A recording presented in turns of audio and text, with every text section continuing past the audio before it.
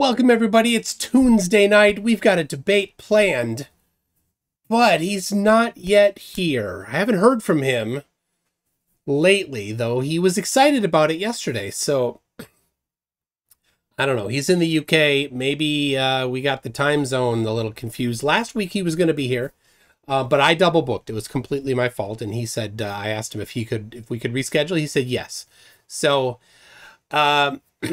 that was on me last week, and I was on a different show with Christopher Enoch on his channel at 6 o'clock Central Time. It's 5 o'clock Central Time right now, which was, I offered to do it earlier because he's in the UK, so it's 11 p.m. in the UK instead of midnight in the UK. So he thought that was good, but I don't know. I emailed him, I sent him the link, but I've got a few things while we wait, and of course I did ask Bite Mahagas if Bite Mahagas wants to come on, but for some reason Bite Mahagas is never able. I don't know, the keyboard protects, it's the keyboard shield. But should you want to Bite Mahagas, MCTune at mctune.net. Ion says consider adding shows up late for the debate to the bingo card. A good idea. Last week, we've got a flurf. We've got hello. All right, hold on. All right, they can hear you now. Yeah, so I'm a little late. I've been a bit busy. Sorry about that. Okay. Well, what do I call you? Kelbayda. Kelbayda, okay, because I wanted to be sure I got the pronunciation right. Sure. I will. Sorry, I've just got in. Can you give me 2 seconds just to get ready? That's fine. That's fine. All right, well, people, we are in luck. Kelbayda is here. Will you be on camera? I think he mentioned that he probably would. I think so. Right. Well, let me tell you this. Last week, a UFC fighter, Bryce Mitchell, announced that, well, you know, he started talking about flat Earth, and then he had a little spat with Joe Rogan, and so he called Joe Rogan some names, and then demanded that Joe Rogan debate him. Well, Joe Rogan doesn't debate flat Earth, but I do. So I said, hey, I'll do it. But Bryce has not answered me yet. So you know what I did after I posted on his Twitter, his TikTok, his Instagram, his Facebook? I found that he has a thing on millions.co where you can ask him anything. And the price was reasonable enough. So here's what I did. I did it. You see there what I paid. And here's the question that I asked him. So he is now committed to answer this question in video form. So read that at your leisure. Kelbayda, how you doing? 1 second. Okay, that's fine. I'll read this quick then. You don't need to pay attention to this, Kelbayda. I said, Bryce, you called Joe Rogan a sissy for not agreeing to debate you on flat Earth. What adjective shall I use to describe you, since you've been dodging me for days after I challenged you to debate on Joe Rogan's podcast on the topic of flat Earth? And I gave him a link to the video where I challenged him. I said, I've replied to your posts and sent DMs to your Facebook, Twitter, and Instagram. The silence is troubling. If you've not yet noticed, you're too far hidden in your ivory tower. If you have noticed and refused to reply, then again, what adjective shall I use to describe you? When will we debate on flat Earth on Joe Rogan's podcast? And then I didn't, that last one I did not include to him. So there it is. There is my my question that Bryce Mitchell is committed to answer. So, all right. Still setting up there? Mm-hmm. Okay. So Kelbayda was he's been traveling, he said, and so he's not. I think he's not at home, and so has a little bit of whatever. I don't know. It's to get set up, and he doesn't have his normal stuff, so a little bit of grace there for him. Ooh, and I've got a little. My jar is a little small tonight of tune chai. Just gotta be cautious with that. All right. Oh, I'll send you. You can see my video. You can see me there, Kelbayda. He wasn't seeing me. Now he can. Hello. Oh, there we are. All right. Let me. Okay. Can I do a little bit of a disclaimer first? Sure. Just a second. Let me get you on screen so people can see you. Okay. See what you're.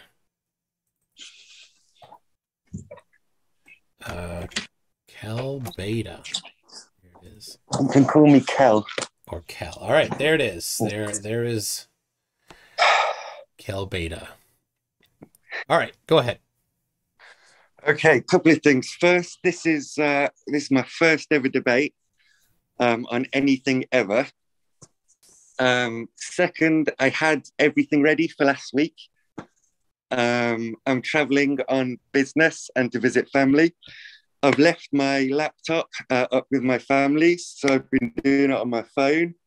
I reset my phone without thinking a couple of days ago. So I lost all the evidence. I had to go and get it all back. I've got most of it. Some of it I couldn't find, but I found other examples. But these other examples weren't as clear as the first ones. And also, I've been really busy today. I was meant to organize them all, but I haven't been able to do that. So just bear with me. All right. That's fine. People didn't expect the face mask, but yes, yeah. There's a lot of stuff going on in the flat Earth community at the moment. It seems like a huge scandal may be about to be uncovered. That's gone back like 5 years at least with the leadership. It's an Illuminati thing. So I may or may not be able to tell you guys. If I get confirmation from my friend, then I may be able to tell you at the end. Okay. All right. Well, do you have some stuff that you want to show or? Yeah, I've got lots of stuff. How would I do this? I'm not really. I've never shared my screen before. Well, let me. I'm pretty sure I already set the permissions so that you can share your screen.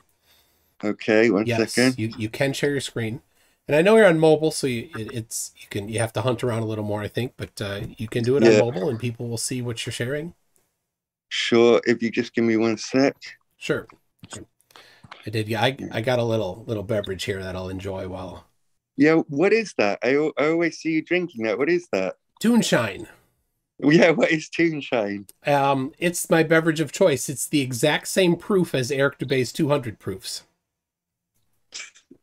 No. Is it really shine? Well, it's shiny.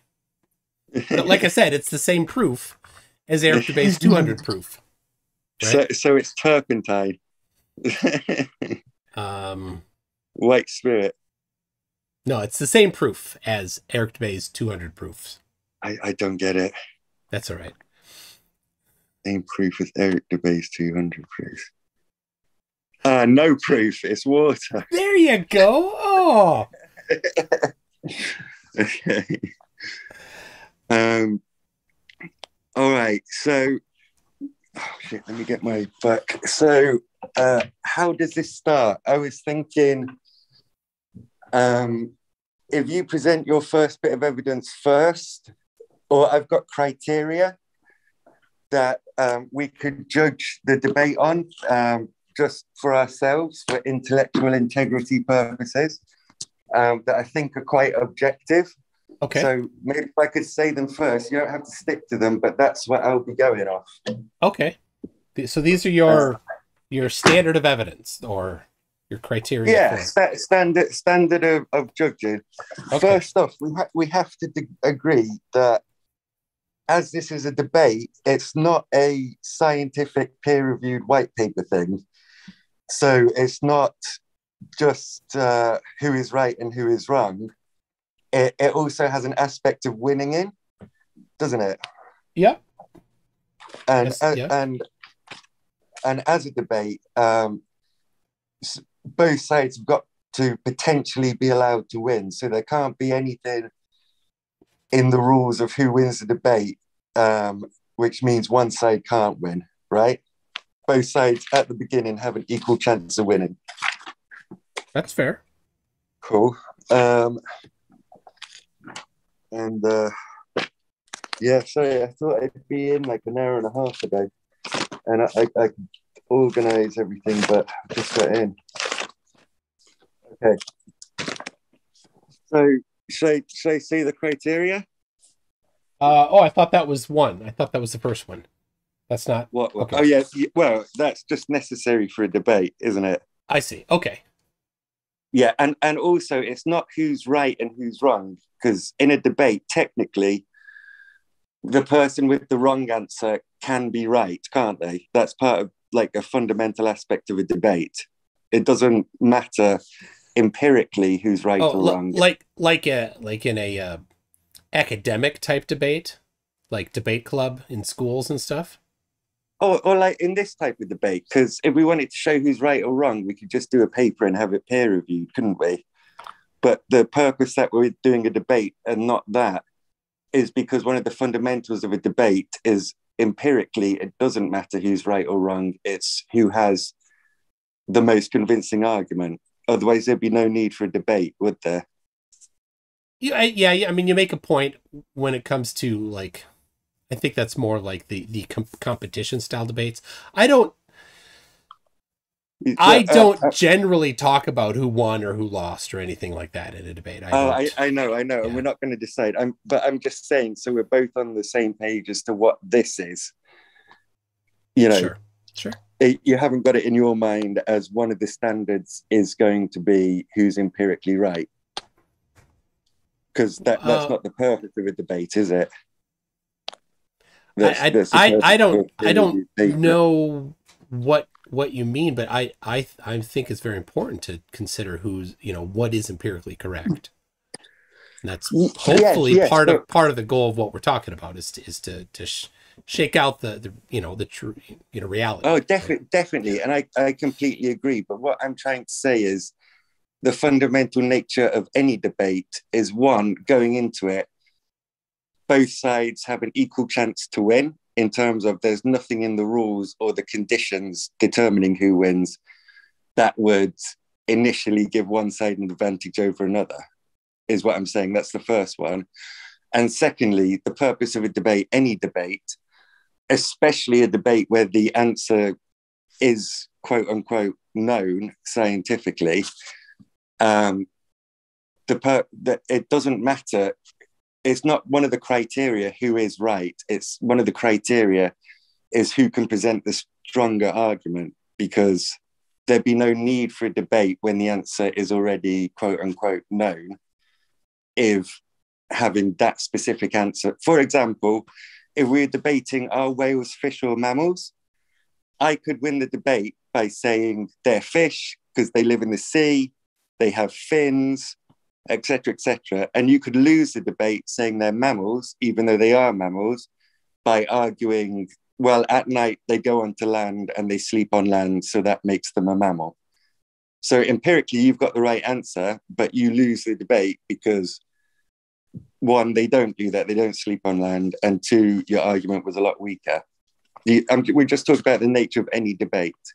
Yeah, all right, I get that. Yeah, yes. I have one on my shelf here, the red book that's Rules for Debaters, that talks about the mostly the Lincoln whatever form of debate. Oh, I forgot this second guy in the Lincoln thing there. So anyway. Okay, but we agree on those two things. Yeah, did you just have some Toonshine too? Water. Cheers to the Toonshine. Oh, I'm already spilling a little. Ooh, it's getting So, all right. okay, so we agree on those two things. That's fine. So, all right. No, you were going to talk. Is it that wasn't like your criteria that you were talking about? No, We still no, have no, to. All no. right. That's just so we both know what a debate is and agree to that as what a debate is. Yeah, Lincoln Douglas is what I was thinking of. Thank you for Yeah. the help from the crowd here. Okie dokie. So what happens now? What you were going to talk about the criteria that you use for evaluating Okay. evidence, right? Yeah. So first off, definitions, reality. I was going to look it up. I haven't got one. Just a common sense one. Reality is just it's God. I should have looked up one. So if we're talking about reality, it's so the greatest reality would be the reality that included all the other realities. So like the reality of an elephant from my perspective could just be its leg. But in reality, it would be the whole elephant. Okay. It's getting a little Okay. existential already. um, so and flat, for flat, I'm using um, 2D, length and width, no height, area, but no volume, occupying a two-dimensional space of width and length, but not occupying a three-dimensional space, as opposed to, so that would be a flat shape as opposed to a solid shape, which is length, width, and height, or it has volume, or it occupies a three-dimensional shape. I don't have to fulfill all the criteria of flat. I just have to fulfill any one of them or some. Do you accept that as definitions? And it sounded like you exited the three-dimensional world there, though. What do you mean? Well, the definition for flat that you used was a two-dimensional plane, right? Which doesn't It's exist in reality, right? That's just a concept. well, yeah, it is a definition of flat Yeah. in the dictionary. So that's what I'm talking. When I say flat, it could also mean not a regular shape, not a platonic solid or anything near to a platonic solid. It could mean. So, how would you describe like a flat pizza shaped thing? Because that has depth, obviously. It does, yeah. I don't think people are actually generally confused about what is meant when people say flat Earth. There, I there's there's a couple flat earthers that try to play word games with it, but Yeah. people just laugh at them. When somebody says that they think the Earth is flat, they mean that in general the Yeah. topology is not what they're talking about. They're talking about in general the surface of the Earth is near to planar and definitely Yeah. not near to spherical. Well, that's one of the reasons the main reason I agreed to do this debate was because when I was in the chat a couple of weeks ago of another one of your debates, talking to globetards, I realized the amount of assumptions, because not all globers are globetards, but the majority of globers are globetards.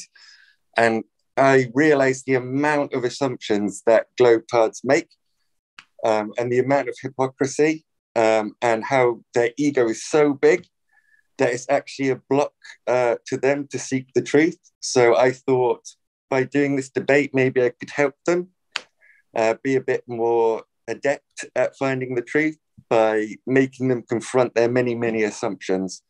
So me as a flat earther, a truth seeker, I like to give evidence. I could give evidence of some of those quotes. So for example, there was one that made a quote about God, and how he was like a ridiculous winged figure, and we hadn't been talking about religion or God. So he assumed I believed in a God, and he assumed that the very idea of a God was ridiculous. Another one, I asked, can you help me look over my argument? And someone replied, if you're a flat earther, you need a lot more help than someone looking over your argument. To another one, I said, if I could I present any evidence to you whatsoever to not say the world's flat or even suggest it's flat, but any evidence whatsoever that would even make you perhaps consider having a look at flat Earth again to see if it's valid. And he said, maybe, but you'd have to debunk all the laws of known physics. And then he said, do you have precise measurements within a margin of error for the flat Earth, if it's real? And I said, I don't, but there's a very good reason for that. And he says, I highly doubt it. Another one, which really surprised me, asked me, a triangle has sides 1, 1, and 1. What are its internal angles? Did you get it right? Well, I got an answer, but the answer I gave was I was trying to educate them on, how much their assumptions and their ego are getting in the way. And I wanted to get back to that. So I just gave the answer that I was sure would have no response, so I could get back to helping them. So I obviously said 270 degrees, and they laughed, and they called me an idiot. You obviously said that? Well, I don't know if that's an obvious amount of ignorance to you, but they laughed, and they didn't know what I was talking about. And I realized, oh my gosh, these guys don't even know their own model. Because obviously that's the internal angles of a right angle triangle on a sphere. It would cover 1/8 of a sphere with circumference 4. Yeah. So I just said that so they couldn't try and ask me that question next. I could get back to helping them. But he laughed. He didn't even know that was a possible answer, let alone an answer to his model. So when you offered me the debate, I was like, well, I don't normally do this. I'm interested in truth. I'm interested in science. A debate can be very subjective, but at the very least, I'm going to, try and help these globetrotters in the audience to be a bit more configured for seeking the truth. So that comes back to flat. What does flat mean? As a flat earther, truth seeker, I believe in reality. The Earth is flat. Now, I know globetrotters straight away, and unfortunately, some of their assumptions may have rubbed off on you. You have been herding around these sphere sheep for a good few years, and some negative things may have rubbed off on you. But flat, in terms of the dictionary, also means two-dimensional, not having volume, not occupying a three-dimensional shape, a space as opposed to a solid, that would be a flat shape as opposed to solid shape, occupying a three-dimensional space, length, width, and height, volume, etc. So I've given, as a flat earther, I've given my definitions that I'm going to fulfill some or all of them for flat, because that's one of the meanings of flat. And, I tend to not assume things without evidence, but that's just me as a flat earther. So I just thought I'd make that clear for, all the orb in the chat. All right. So that was, I summarized that by writing down reality for the first step of your, writing down the what reality? Cool. The word reality. Yeah. Okay. Is there more than one thing for your criteria? Yeah, sure. So can the next one not be quite as long? Sorry. So the first one is, if necessary, to show one position is arbitrary and the other is not. So if they're both perspectives of reality, if one position is an arbitrary perspective, not different to any others, then that's weaker than, let's say, an absolute perspective that would encompass that perspective plus add to it.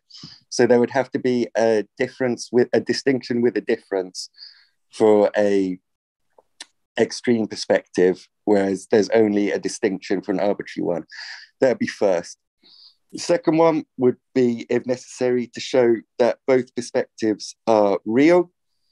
If they're both real, they won't contradict each other, and they won't contradict the rest of established science. If then in order to judge which is the most effective or which is going to win the argument, there's only really two criteria that matter, but I've given a list in ascending order. So what was the initial aim of each perspective or each model? Did they achieve that aim?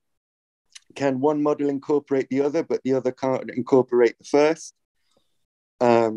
Which scope does this model fall into? So, for example, globe perspective may fall into the scope of the heliocentric model. Show if applicable, can both make past and future predictions, both in the fields that deal with it and as a model in general, and observations, testable results. Second, then how much of reality have they grown to encompass? So how much reality did they actually envelop without meaning to?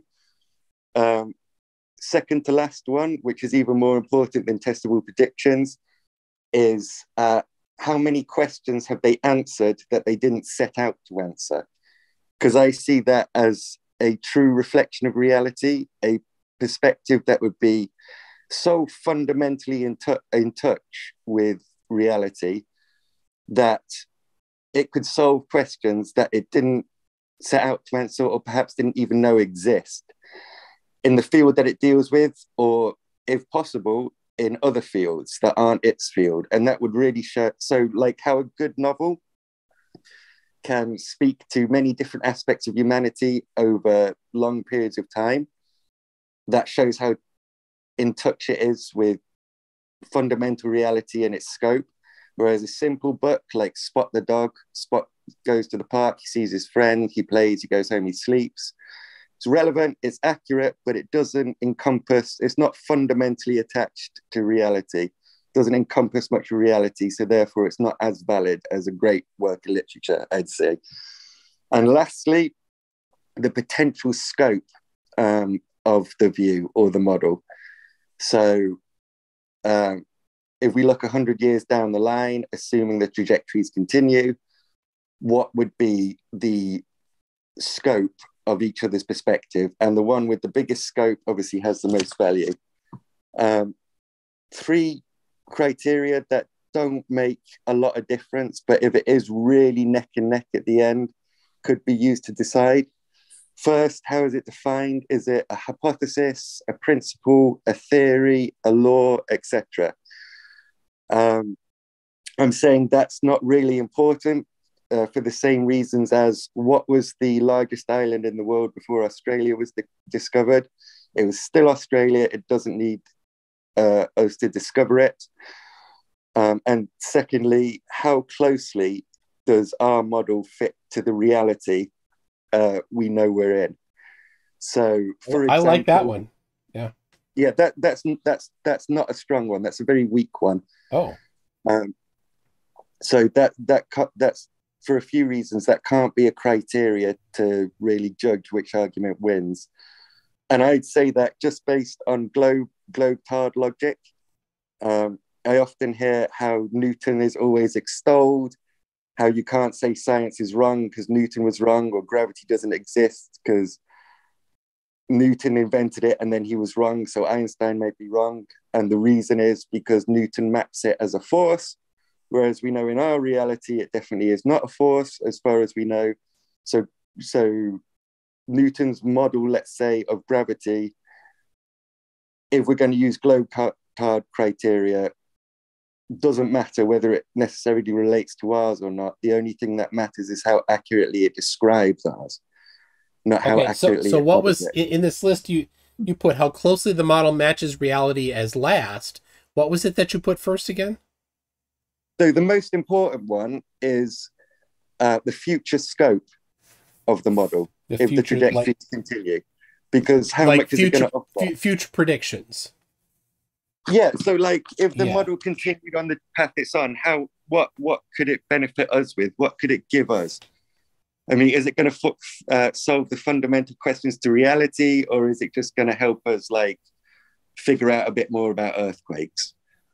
The one before that is how much of the model how much has it naturally, organically expanded, without meaning to, showing how much it's in touch with reality, and has it solved questions that it didn't set out to solve, and that would show how valid it is. For example, Einstein's theory of relativity, for example, I don't know if this is true, didn't set out to solve the three-body problem, but by virtue of being so in touch with reality, it then solved the three-body problem without meaning to, without intending to. No. And then the one before... didn't do that. I don't know if that's true. I'm giving an example. Okay. So you get my idea. And then the one before that is, can it make observations that are testable? Can it explain things? Can it make predictions in the past and in the future? And can it make predictions in the fields that are dealing with it? Such like seismology can use blow theory to make predictions, but globe theory as well can also predict things just as a model, i.e. The length of a day, determining how long it takes to rotate because it's an orb. And then before that, there's not really much stuff, but the first one is one position arbitrary and the other not? So reality is a scale with extremes, say like a book. All the pages in the book would be arbitrary, except the first and the last. Page 7 would have some pages in front of it and more after it. And that would be distinct from page 12, which would have maybe less after it, but more in front. But that's a distinction. There's no fundamental difference. Whereas the first and the last pages are distinct and different because they either have nothing in front of them or behind them. So if I can show that your position is arbitrary, whereas mine lies on an extreme, then all I have to show, or closer to an extreme, then all I have to show after that is my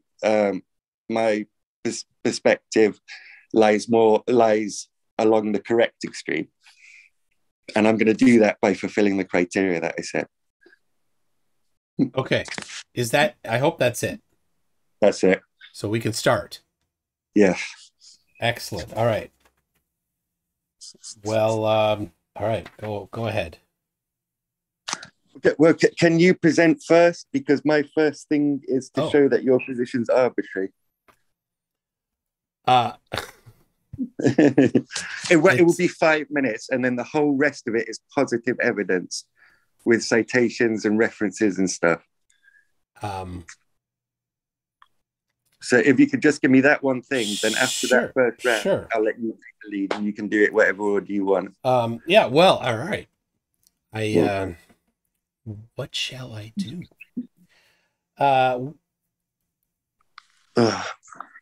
There's options. I'm just trying to pick one after all that stuff.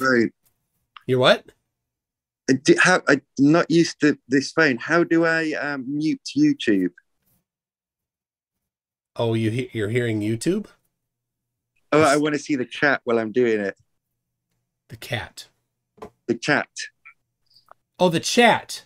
Yeah. Oh, if you're on iPhone. If you're on your phone, it might be a little difficult to see the chat and do Zoom at the same time. Oh, I can see it. I'm on it now. I just want to turn off the sound. Oh, okay. I've never done. You probably can mute the sound on YouTube. That's what I thought. Yeah, but I've never done what you're trying to do, so I can only. Yeah.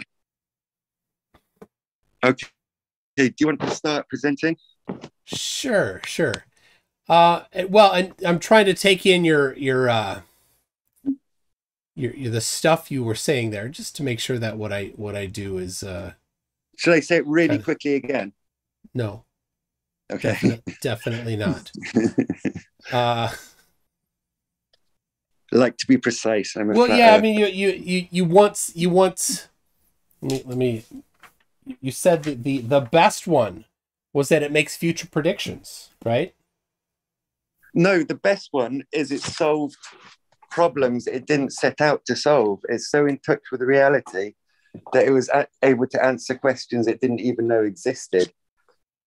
And the one before that was to be able to make predictions with it, the fields that work with it, and also as a model in its own right. Okay. Uh, And then the last most important one is its potential in the future yeah. All potential. right. Well, I will then. I'll just say that I'll grab it here. Yeah. You can make your own criterion in the free part of the No, debate. no. We can I'm discuss it. happy. I'm happy to use yours. So Yeah. I'll say now. Was there last over the last couple of hours here, 12 hours ago, an eclipse anywhere? Any what? An eclipse. Clips of what? An eclipse. Was there an eclipse anyway? I don't know. There was. There was. Okay. A friend of mine in Israel sent me a picture of it this morning. I have right here a book published before 2021. Cool. Right? On the future eclipses. Okay. This is 10 years of future eclipses. So let's see here.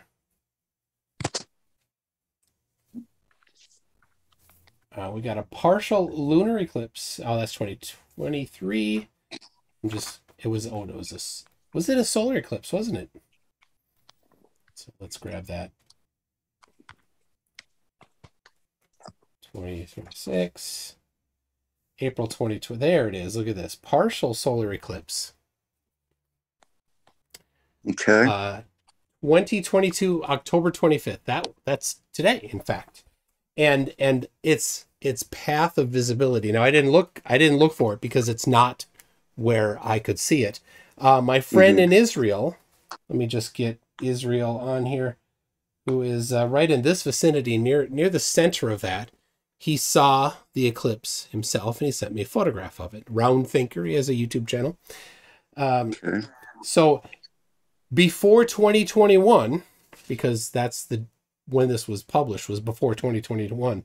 This was predicted, the eclipse that was predicted using the globe, using specifically ELP 2000 is the eclipse model that predicts this.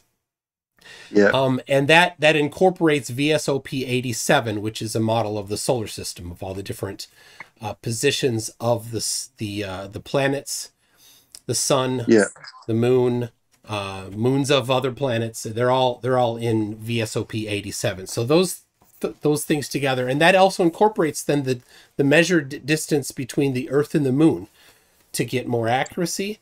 And that was done because there's retro reflectors that have been put on the moon, and they measure the distance to the moon regularly. So I will say that this right here is evidence of the Earth being a globe, because it used specifically the model of the globe, VSOP 87, which was designed to model where the planets are in three-dimensional space.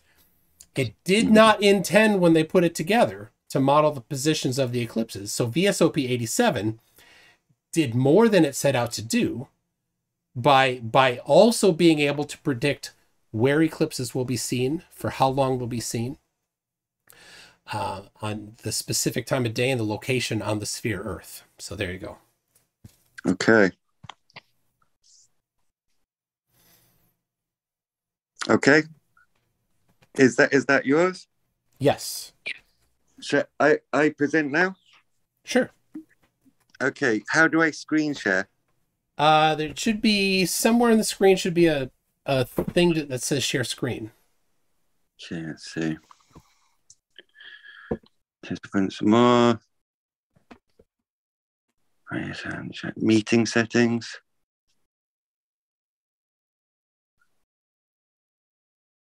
I cannot see it. I've not used it on mobile very much, but other people have used it on mobile and screen. Been there able we to go. do it. Yeah. Be recorded. Okay. Is it showing my screen? Not yet. Is it now? No, just still your face there.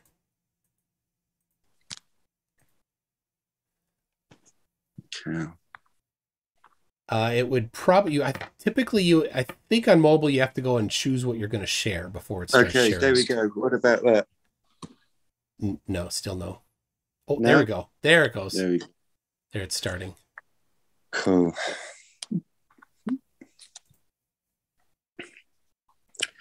Okay, I haven't had a chance to organize them, but we'll see how it goes. So can you hold up your picture of the globe again? From here? Yeah. Yeah. Okay, so can you made predictions, but you didn't tell me about your globe model. Can you specifically tell me some measurements in the shape first? Some specific measurements of the radius of the globe? Globe. Well, I mean, I referenced the specific measurements of the distance to the moon. But the distance, globe itself. Yeah, the radius of the globe is measured in many ways. I did it myself. Cool. But you can. Can you just tell me quickly how I did it myself? No, what these measurements are. What these measurements are. What are they? What's the radius? The circumference 24,000 miles. What's the the radius is just under 4,000 miles. Okay, circumference about 24,000 miles or 40,000 kilometers. Okay, and it's for all intents and purposes a sphere. Yeah, slightly mushed at the top and bottom, so the polar radii is smaller than the equatorial radius. Okay, so in reality, your model is the globe model based off globe theory, and you've given me your measurements. Okay, this is also a picture of the globe. Now, these lines are invisible, but they exist. As you can see, they come from the globe. They are attached to the globe. They are part of the globe. Why have these parts of the globe, our world, not been taken? And if you were a electron, let's say, or something that reacted to the electromagnetic poles of our Earth, when coming to the Earth, what you would see, what you would experience, whatever, from how you interact, from your perspective, is you would interact with these lines that you can see in this artist representation. So why is your perspective real and this perspective isn't, or are they both real? And if this is also real, then your measurements must obviously change, yes? The electromagnetic field of the Earth doesn't greatly affect the physical dimensions of the Earth. But we can use it. I've got a compass right here. Yeah, but what interacts with the electromagnetic spectrum? Electrons? Electrons generally are not affected by the electromagnetic field. So what type of light would be? Well, sorry, light is not, sorry. Light is generally not affected by it because light is the photons are that's the no, I'm not talking about visible light. I'm talking about different rays like X-rays, gamma rays. Okay. The spectrum. So I can look it up. Do you know what interacts with these things, with these electromagnetic lines? Magnets do? Magnets, but specifically what? I don't know. Just go ahead. I don't want to play 20 questions. Just go ahead. Well, I don't know. That's the thing. Oh. Yeah, that's why I'm asking. Magnets. One interacts with the electromagnetic field. Is that what you're typing? Yeah. Oh, with the poles? Yeah. Compasses. Well, I don't know what you...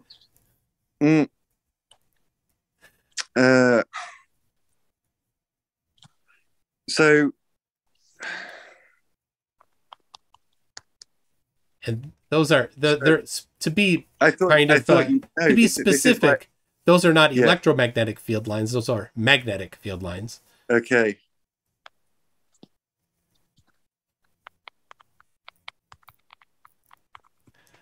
All right. What waves interact with the Earth's magnetic field? There we go. Every day is a school day.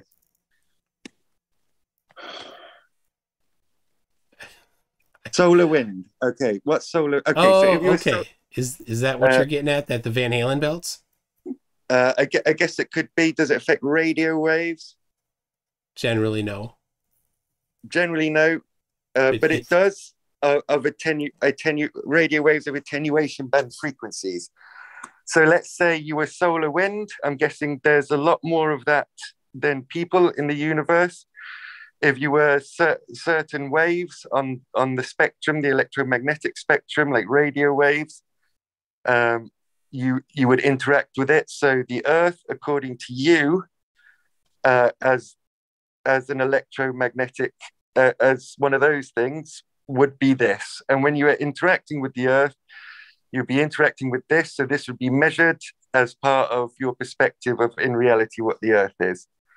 Here's another one.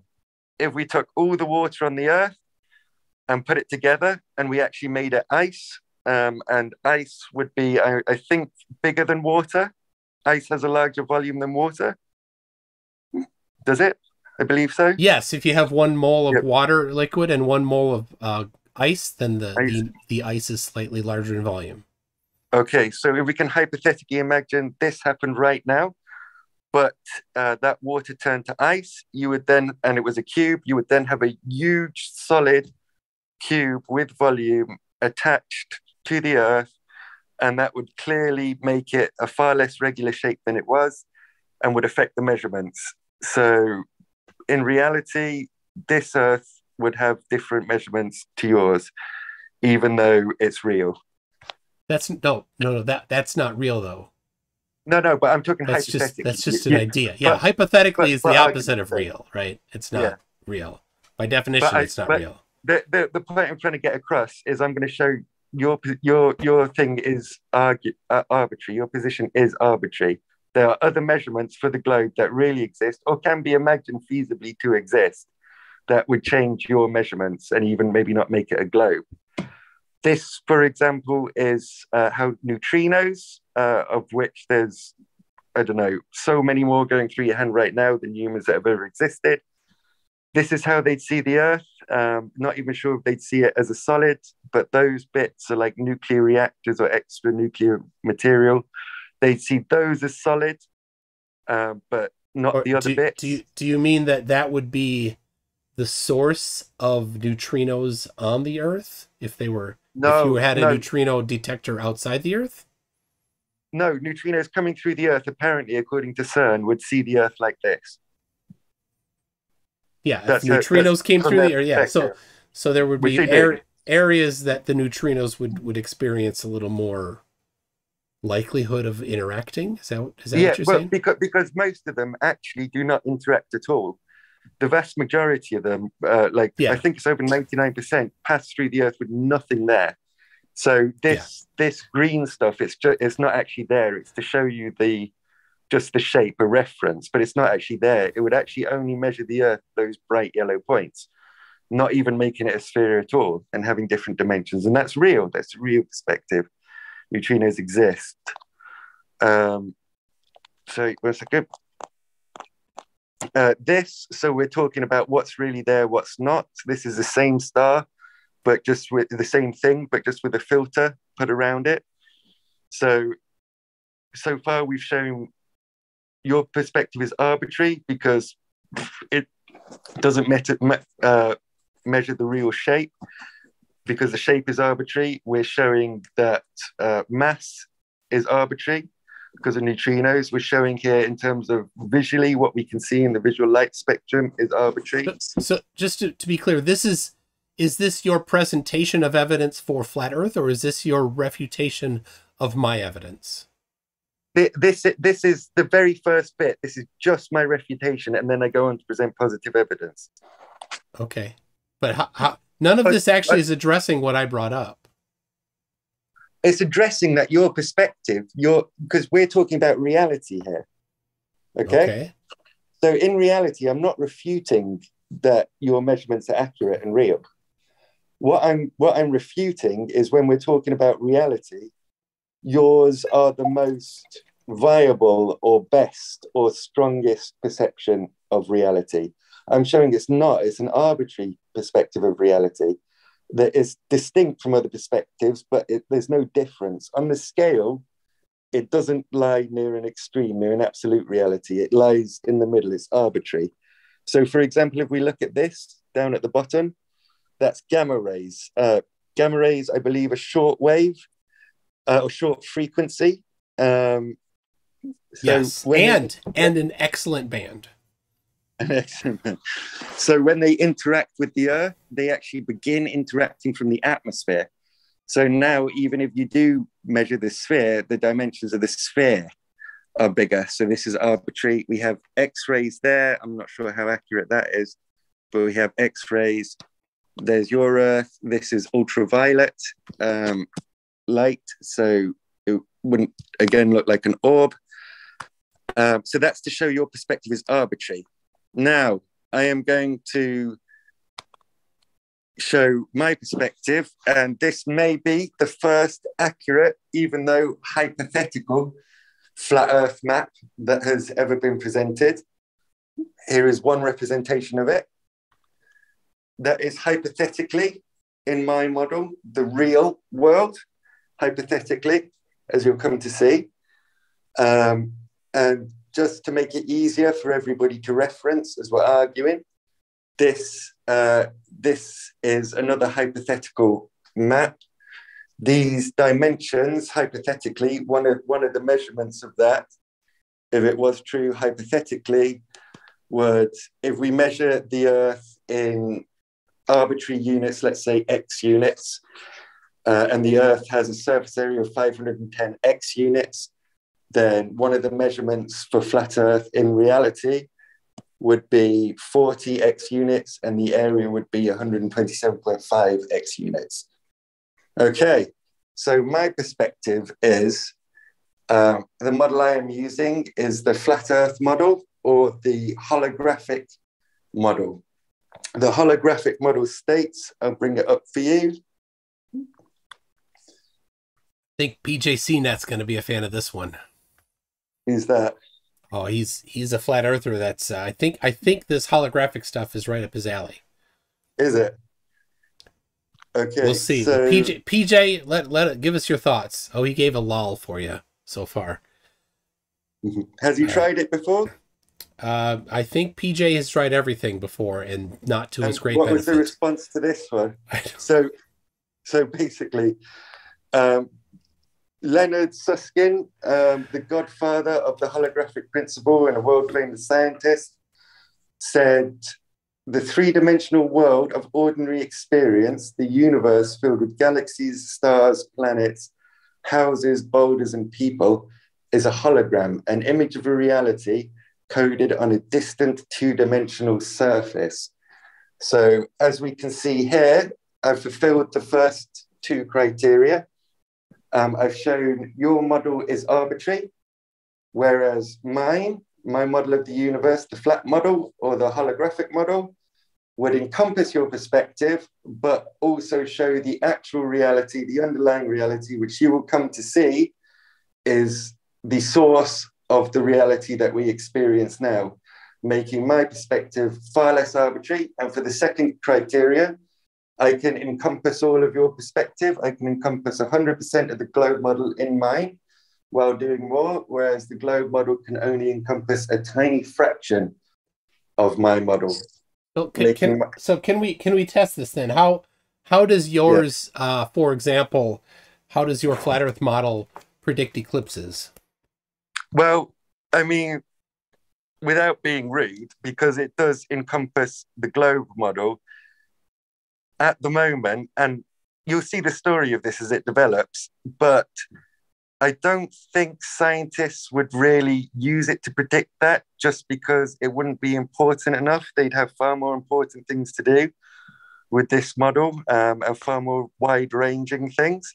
So what they'd probably do is they'd just probably leave the globe model as it is in terms of navigational purposes, seismic stuff, so use the globe to do all the real work, and then use your flat Earth model for what? No, the real work would be done by the holographic principle. Both work would be real from both models, but in terms of which is more important, which is more fundamental, which is more far-reaching, which is more useful, it will be the flat Earth model. It will be the holographic model. So all right. So then, to be clear, so what like, give me an example, something more useful than predicting when the next eclipse is going to be seen that your flat Earth model does. So then let's go through. Let's work through one of these examples. Sure. So again, it's my first debate. I had this pictured differently, so I'm going to have to reorganize my thoughts. Okay. But basically, the first thing I expected you to do, which actually I spent most of my time on, was because I did see a debate about this a couple of years ago. It may or may not have been on your channel, but it was with PhD Tony. Somebody invited him in to help. And he said, no, the holographic principle and the holographic model, it's not actually a model of the universe. What it is it's more like a library to translate between like conformal field theories and like string theory and stuff. That's what I thought your first argument would be. But you accept it is a model of the universe. Well, I accept that you claim it's a model. I'm just looking I'm just trying to apply your principles that I wrote down here. So like, I've done the first one. Future predictions, right? Does it do more than it set out? So far, I haven't seen what it does, right? Does it do more than it set out to do? I haven't seen one of the things that it does yet. Right. Sure. So I'll work it through in the order I had planned then, which is the order of the criteria. So the first thing is, what was its intended purpose and did it achieve it? Well, its intended purpose was to solve the paradox, the conflict between the first law of thermodynamics, which says in a closed system, which the universe is presumed to be the only one, energy cannot be created or destroyed. Okay. So it's between the first law of thermodynamics and quantum theory. Quantum theory. Do you need me to explain this, or well, yeah, go ahead and explain the claimed contradiction. Okay, so the contradiction was quantum field theory states that information in terms of thermodynamics is mapped exactly like energy. It's indistinguishable. It obeys all the laws of energy. So it cannot be created or destroyed in the universe. It can be changed, it can be moved around, it can't be created or destroyed, exactly like energy. Now, what Stephen Hawking found out in about the 70s when he was doing his thing on black hole radiation was he realized that mass or systems going into a black hole would increase the volume of the black hole in direct proportion, a one-to-one proportion, let's say, with the mass that went into it. But let's say a room was going in with balls and these balls weren't in motion. The room would go in, the volume of the black hole would increase proportional to the room. Great. But he also realized that if that room was going in and the balls were in motion, bouncing around, so they had velocity, they had position, there was temperature in the room, etc., all this information, when it went into the black hole, it would only increase the volume of the black hole proportional to the mass that went in. It wouldn't increase it at all proportional to the energy. So basically what this meant was that this information, which quantum theory claims is exactly the same as energy, was either lost or destroyed. So either quantum theory was wrong, first law of thermodynamics was wrong, or something was missing.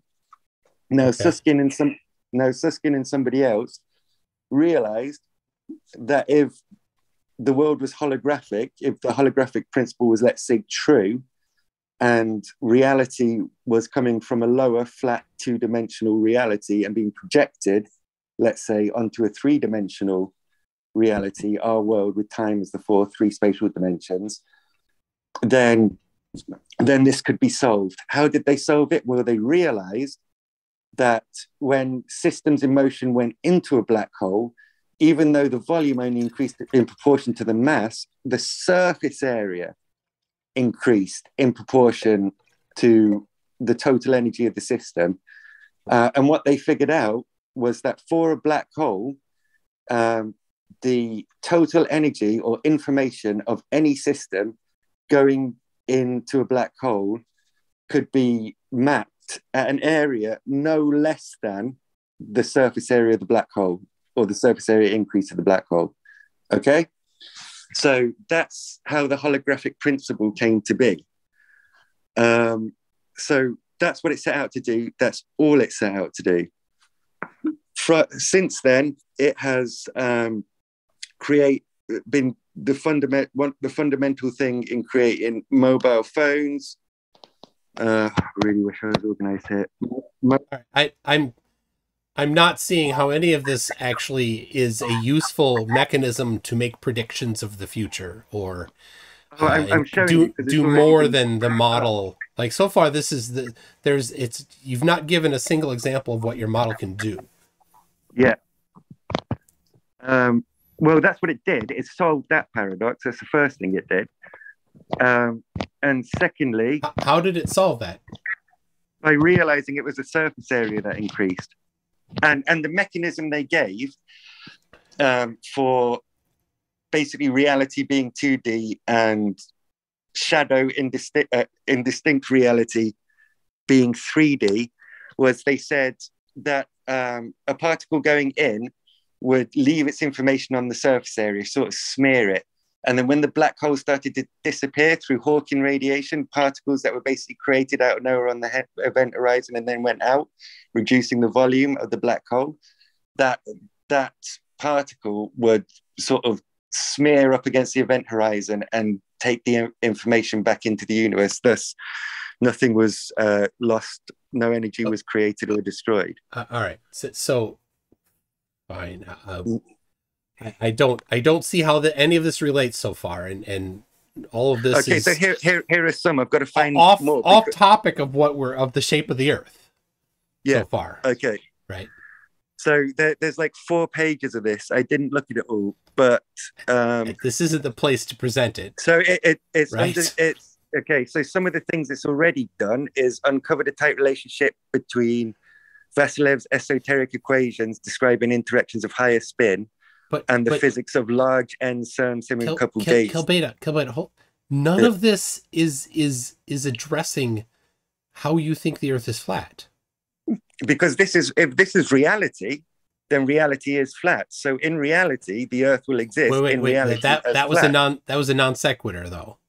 But you've made it a non sequitur because I haven't followed the scope that I thought this debate would go on. So you're missing a lot of information. You thought you should have sent me the script you wanted me to follow ahead of time. Well, I've never done this before. It's a lot different watching it to actually doing it. Here's the reality. That we don't actually script these things, people. There's a guy in the chat that's flat earther, I think, that's talking smack on you. I think he's not buying that you're a flat earther. I don't know. Don't matter. Don't have to. He might be one of those Illuminati guys. Definitely, he's Illuminati. Clearview, you've been outed. Yeah, he probably is. There's a lot of them. They've been in it for like 5 years now. So all right. But none of this yet even begins to touch. Well, you're saying what has my model predicted, or what value does my model have outside of the thing that initially set out to do, related to reality? Okay. I get that. You could have made, because it's not really on topic, you could have just kind of made a passing reference to it. Let's maybe get closer to what the actual topic is, the actual shape of the Earth. How does your model work in relation to the shape of the Earth? Okay, well, basically, my model talks about reality as we know it, i.e. the universe, and what reality, all of it actually is, which is in reality flat and two-dimensional, and the Earth, being a tiny, tiny, tiny part of reality, will be included in the real two-dimensional reality. So that will make the Earth, in reality, flat. Now, I can tell you why. Wait, say that again. Yeah. Okay, so if reality, all of reality in our universe is actually, as Leonard Susskind says, as the quote I read you says, is two-dimensional, that's reality. And this thing that we live in is basically like a shadow. It's the projection of a reality. Then the Earth, which is part of the universe, which all of it in reality is flat, will in reality be flat because it is part of the universe. All right, so it started with an if. You haven't substantiated what came right after the if yet, though. So yeah, I know that's going to be. I was assuming that would be the first part of the argument. I was assuming you'd say what PhD Tony said, which no, this is just an abstract tool used to solve equations. Uh-huh. But obviously, you accept it already as a model. Sure, it is a model. Mm-hmm. And then it's a hypothesis, so we test the hypothesis. Yes. And so I haven't yet figured out how this can even be tested. And if it's not testable, what is it? If it's not testable, what is it? What is it? It's not science if it's not testable. Yeah, no, it can be testable. Okay. And once tested and verified, we would then be able to have accurate measurements of the flat Earth within a margin of error. But we don't have them right now for a very good reason. Oh. Christian. And that very good, yeah. Christian. Yeah, Christian was the one who said there's not a very good reason for not having them, which was an assumption. And I said, there is a very good reason, Christian. In the chat? Yeah, last week. Oh, okay. Mm-hmm. And the reason is... It's the Illuminati, isn't it? No, it's not. Always the Illuminati. And sometimes it's the French mimes, though. The Illuminati doesn't get all the credit. No, sometimes the Illuminati have been doing an incredibly good job in the flat Earth. What about the He-Man Woman Hater Club? Can't trust them either. At least in the last 3 years, on all the major globe channels, no flat earther has let alone had a win, let alone a draw. No flat earther I've checked, and as far as I've checked, has up to now even presented one piece of positive evidence that has survived till today that hasn't been refuted. I cannot disagree with you. Well done. I totally agree. Yeah. Not a single piece. So for 3 years, the highest we have ever achieved is abject, humiliating, consecutive defeat. Right? That's the best. The worst. You have nailed it. Yes. Thank you very much. Yeah. You're too kind, though. You're too kind. No, but the worst we've achieved is that, plus we've lost even more ground to the globe. Okay, so in order for me to achieve a success of infinite magnitude greater than anything so far achieved, at least in the past 3 years, which I've checked, all I have to do is provide one piece of positive evidence that for flat Earth, which is not refuted. If I can do that, I have achieved infinitely more than any flat Earth up to date, because 0 times infinity is 0, so more than infinitely more. Yeah, double infinity. Double infinity, all exactly. Right. And there's a reason flat Earthers have done so bad over the last 3 years, and that's due to the Illuminati infiltration right up to the leadership, especially the leadership. So the leadership, like maybe Anthony Riley, for example, he's in the Illuminati. And no, they're not Illuminati. They'll have gone from shills all the way up to 00 globe holes, 00 Earth girth, whatever. They'll have raised all the way up. But it's basically, don't you think it's absurd? Double O globe holes? Yeah. Is this like MI6? This is like MI6 for non-Illuminati operators. Is it Brigade 77? They all have different names. One is Globe Hole, one is Earth Girth. They all have different ones. Is it Knights Templar? No, these guys are not Illuminati, and they'll never be Illuminati. They're working for the Illuminati. Oh, willingly. Like the Operation of Strategic Influence?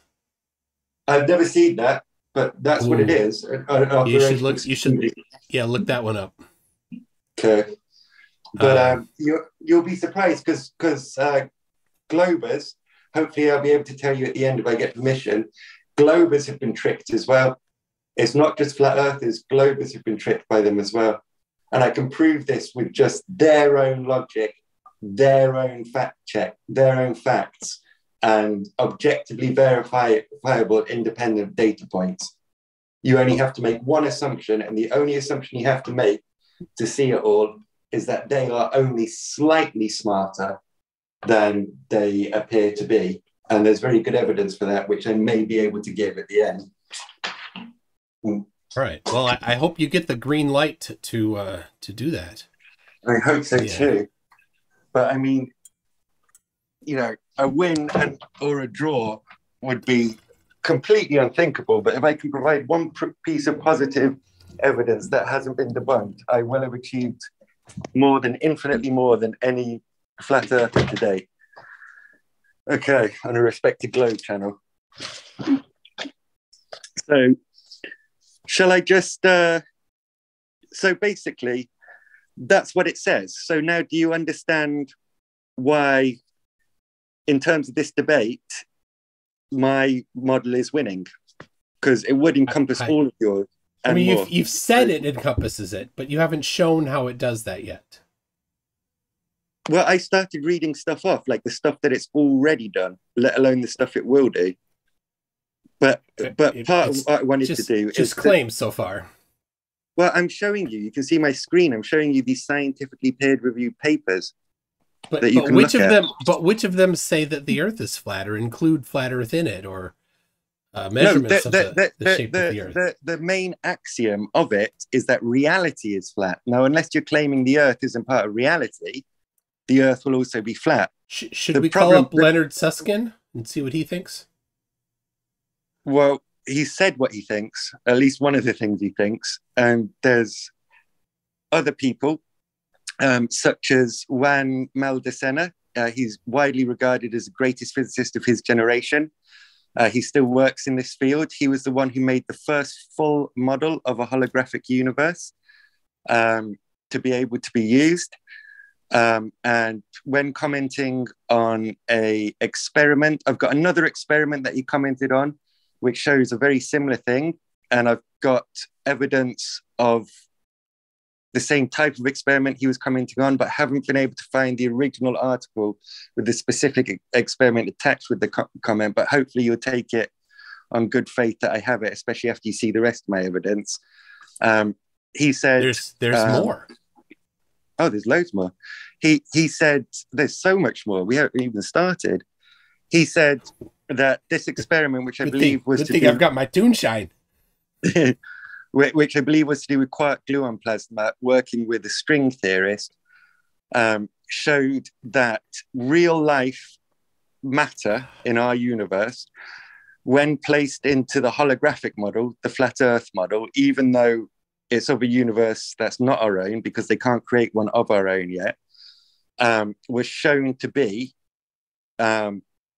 perfectly, projected. It was shown to be, the equations were done separately, one on the flat boundary, one on the higher dimensional space-time, and the result of each solved equation, both equations were solved independently in the exact way it needed to be in order for, in that universe, which is very close to our own in the ways that matter, in order for it to be transported holographically. So our matter is susceptible to holographic transportation. And I've got other things here that show the same thing, but it's to do with electron entanglement. And he said that was very strong evidence to suggest that our universe could possibly be a holographic universe. Okay, so just to be clear, somebody saying that a mathematical transformation could be strong evidence for something. Is there any empirical evidence for these things? Well, you see, may I just then continue with the way that I wanted to do it, and then you'll understand all this, because you're asking all the questions that I answered anyway. Oh, okay. Okay. So, first off, this holographic principle was changed into a model. It's called ADS-CFT model, which stands for anti-de Sitter, space-time and conformal. In the middle of that boundary is a higher dimensional universe. He made the first full complete model of this. What this was initially used for was just an easier way to solve equations in quantum theory without having to worry about space-time. Because one of the problems with quantum theory is it only includes 3 fields. It doesn't include the gravitational field. Now, even though string theory does include the gravitational field, it only does so in a way that can represent it. It still uses the equations of general relativity, just as quantum field does when trying to solve equations. But this method of doing it basically makes you can solve the conformal field theory equations without gravity, which makes it a lot easier. And then you can project this reality into the higher dimensional reality, which then shows the effects of gravity. And then you can translate it back to our universe. So it's a way to solve it easier. So he did that, but it was just used as a tool.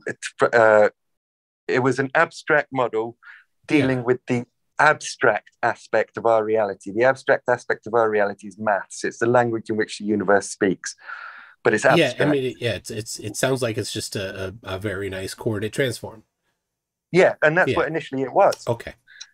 But it was based on the holographic principle, and that's what initially it was.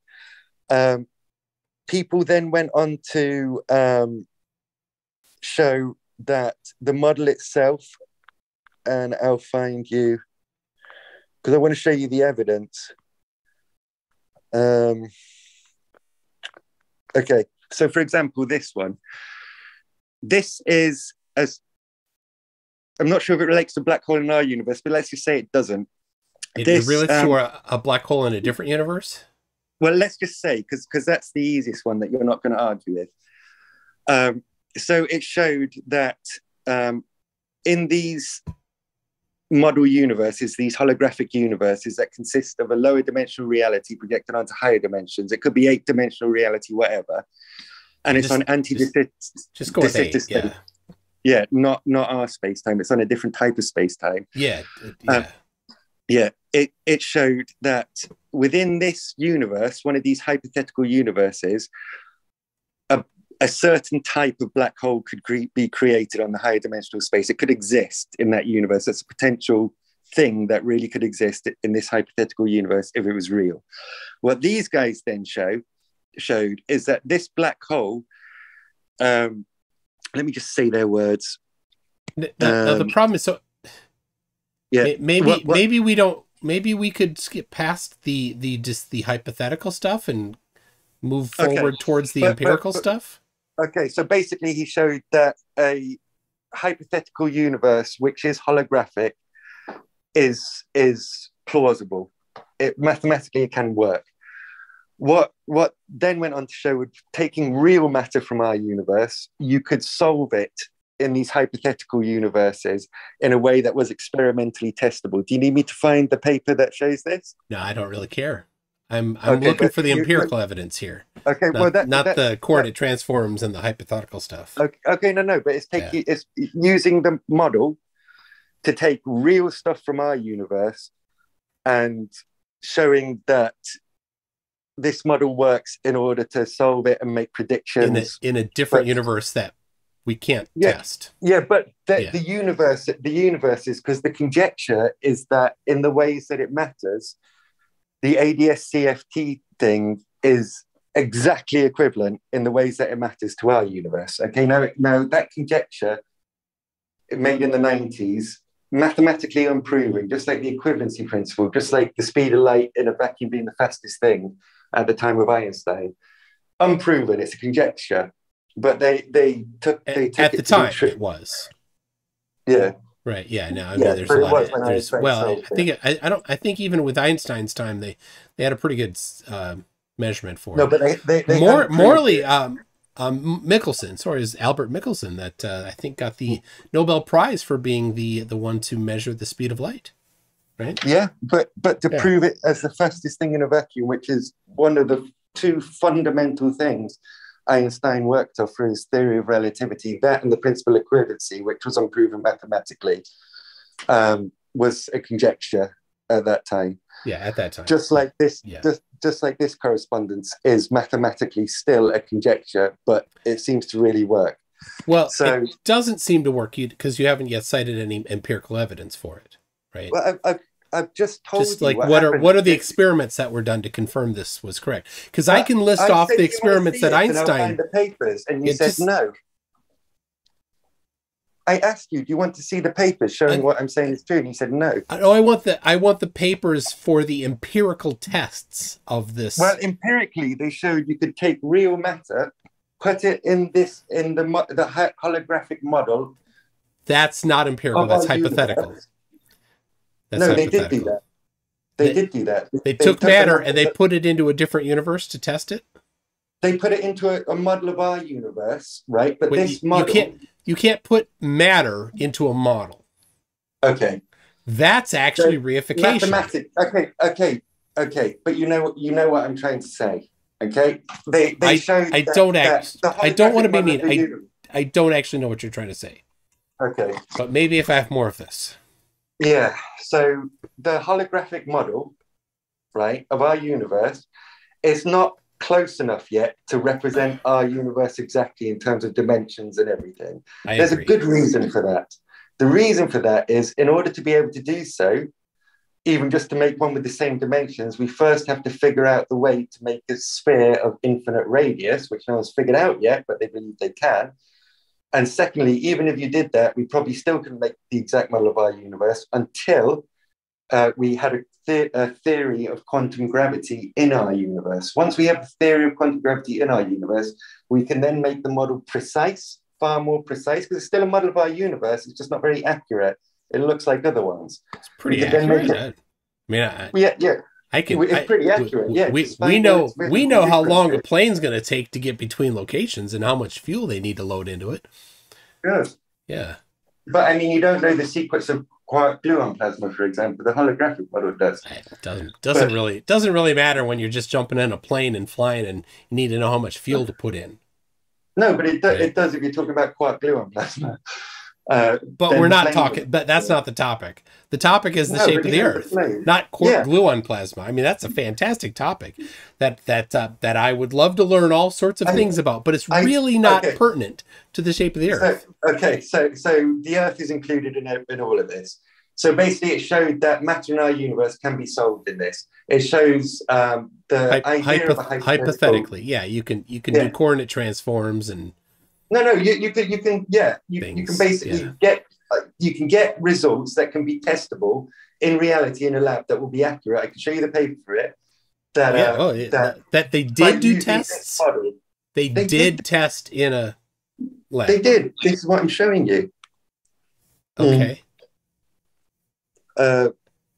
We model in this paper. We model. Okay. I review the holographic theory. This is all interesting stuff, but it's definitely not talking about empirical tests for the shape of the Earth. The Earth is really too small a subject for them to deal with, but it is included, and they could do it if they want. But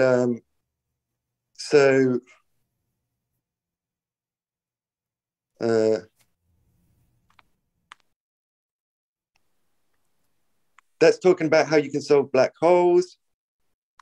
Renormalizing. Okay, so this is some of the thing. This is 4 pages. I've only got maps of 2. Gluon plasma. Okay, so nevertheless, the last several years we've seen considerable success in the application of the ADS-CFT correspondent to the study of real-world strongly coupled systems, in particular quark gluon plasma. The successful application hinges on the belief that is thought to be similar to this plasma.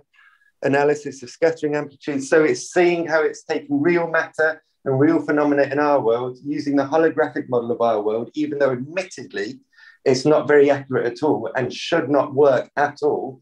But it's so in touch with the fundamental basis of our reality, this holographic model, that they can get results from it that are accurate and testable.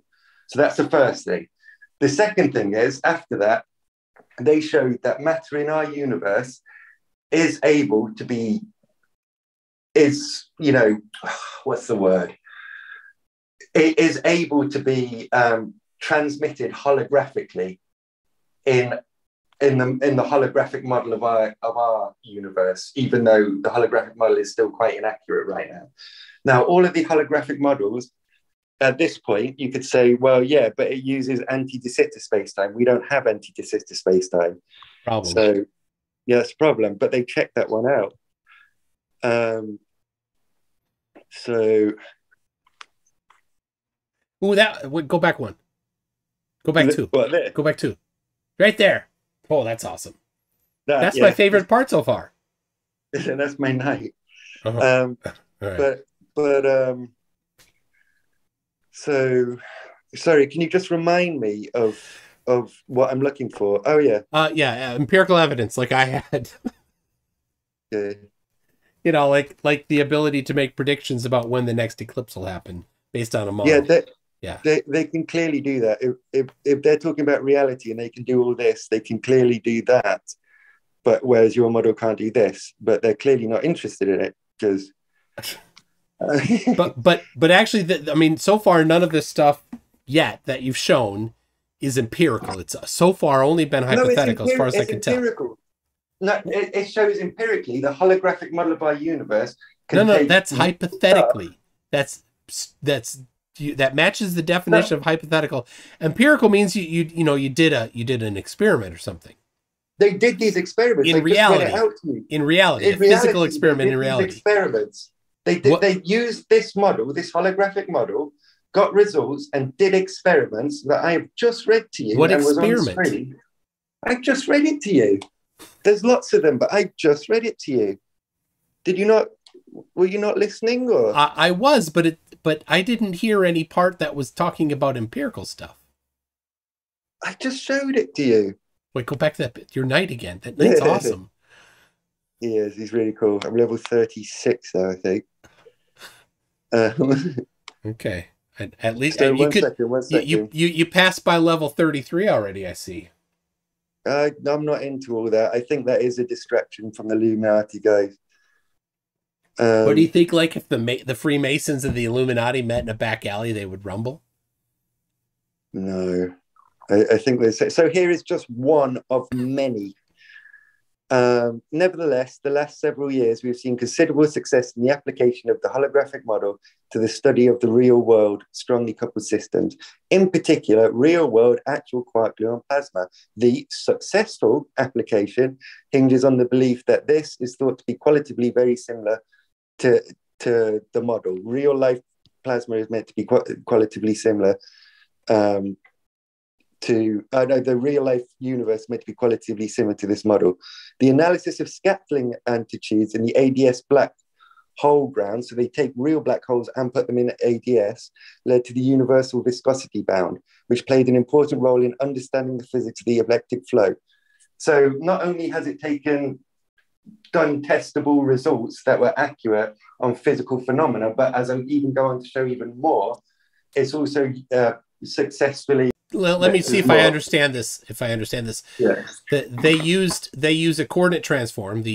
I think is just kind of generally what I'm calling this holographic thing. They used a coordinate transform in there as one of the tools to make predictions about things. No, so they take the equations in our real world through like quantum theory and string theory. They take them and they put them in this model. They then solve them in this model, right? It either just getting the answer or solve them in the exact way independently, which shows that the higher dimension representation of this actual matter can come from the lower dimension. It actually can be translated that way and formed that way because the two equations match, even though they're different, they match in the exact way they need to for it to be transported holographically in the holographic model of our universe, which admittedly is still well far off and shouldn't work at all, but because it's so fundamentally in touch with reality, it does. They then after they'd solved it, they then translated it back into our world because the model isn't accurate enough to have the same dimensions of space-time. So they have to translate it from the models to ours. And then they tested those predictions and they were successful. They also made general predictions about things in particular, limits to certain things that turned out to be true and turned out to provide real world solutions to real life problems in these real life fields. So our matter is subject to being able to transport holographically in a holographic universe, which is shown to be a viable concept anyway. And these models, they are of our universe, but because we can't make one yet, because we haven't got a theory for quantum gravity, the model is admittedly, it doesn't look the same thing. It's almost as far wrong as Newton saying gravity was a force. But in terms of accurately explaining everything, the model does this as well. What else does it do?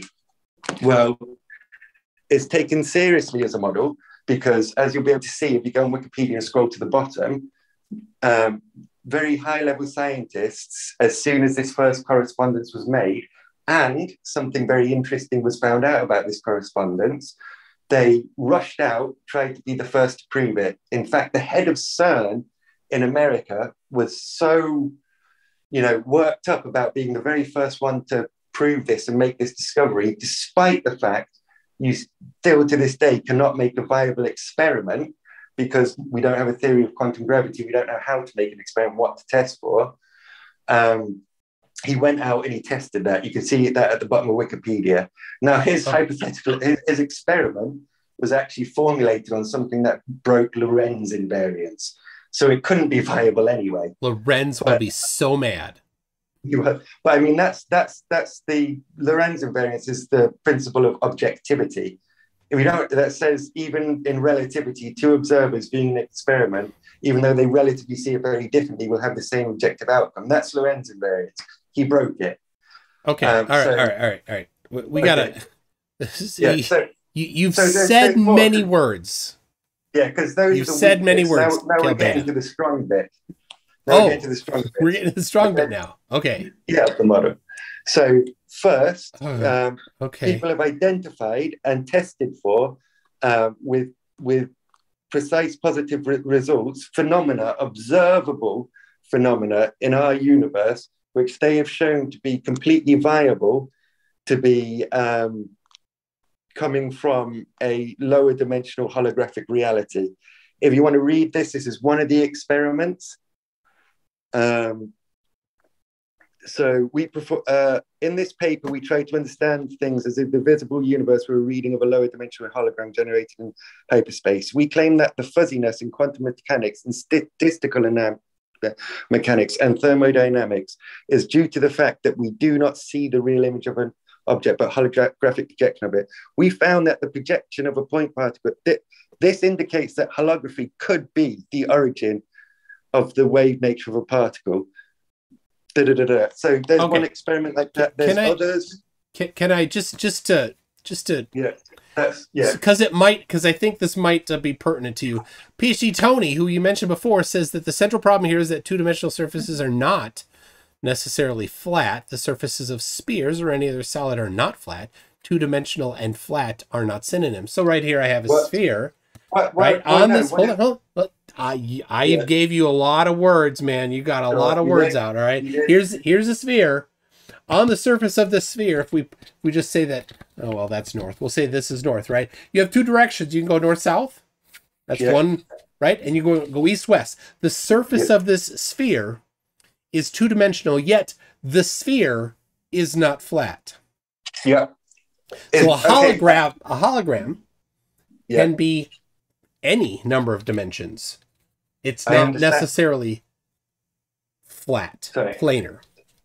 Okay. I didn't say planar in my thing. What I said is two-dimensional, not occupying a three-dimensional space, as opposed to three-dimensional shape. Which so to be clear, it is certainly closer to the Earth is a globe to say that this is a two-dimensional shape in a sphere form than the Earth is a two-dimensional shape in a flat form, right?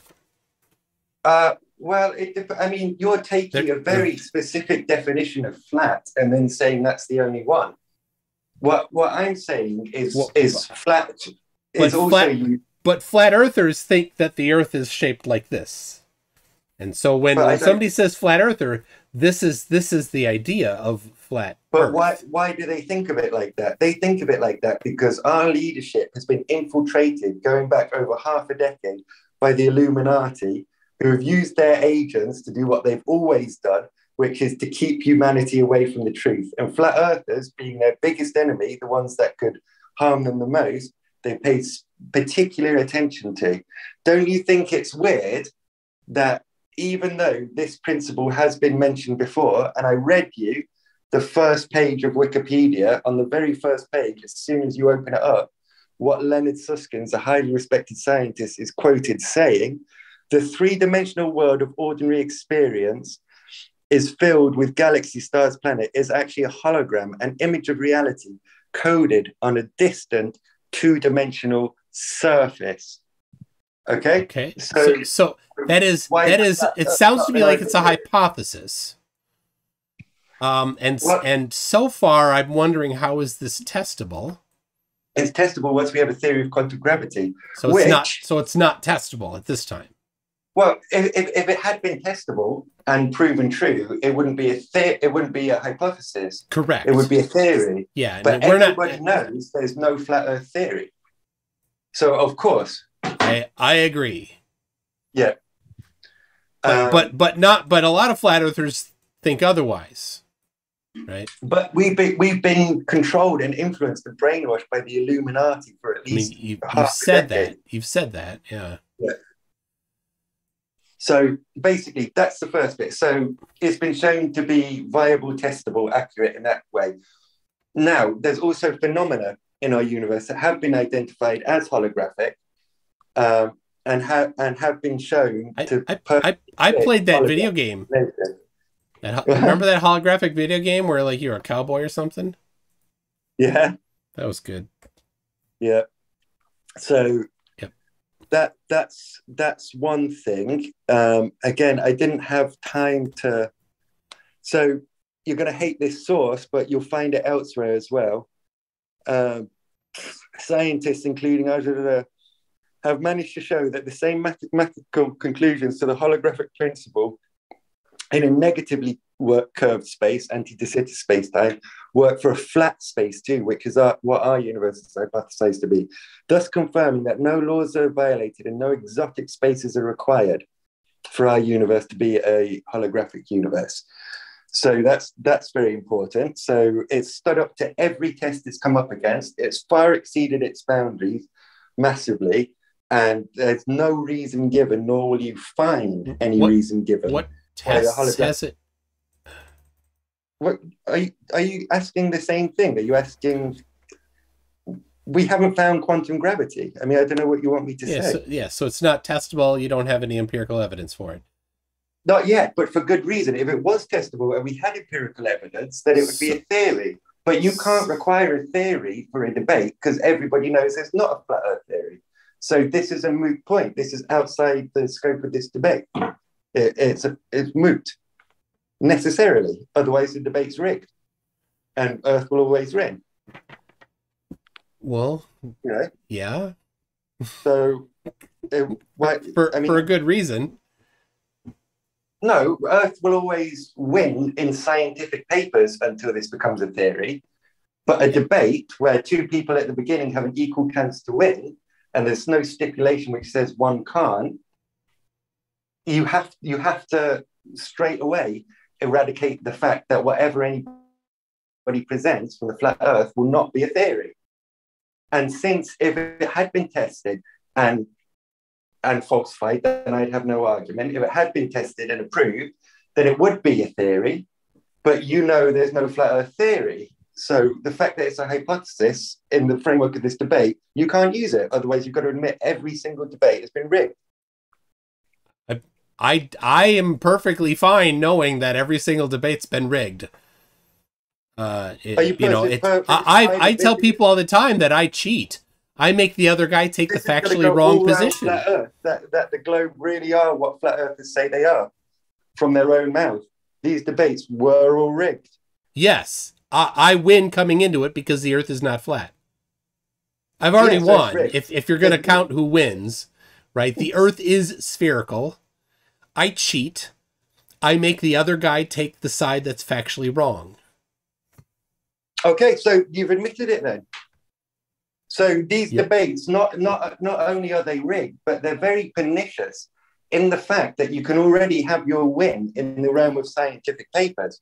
That realm already exists, and the standards that you're using to decide who would win in that realm are already applied. Yeah. And it's already there. So these debates are not only rigged, but they're perniciously rigged because you have a space where you can go and be right. Yeah. But you just want to at our expense. I mean, there's absolutely no intellectual integrity there.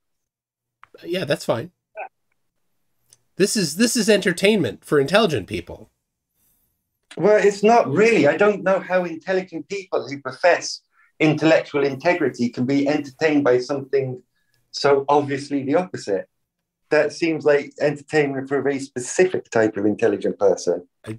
Exclusive from most types. Yeah. Doesn't it? It does seem, I mean, it does explain very well the 100% success rate for all globe debates. If you're going it does, to, and it's not because flat Earth is wrong.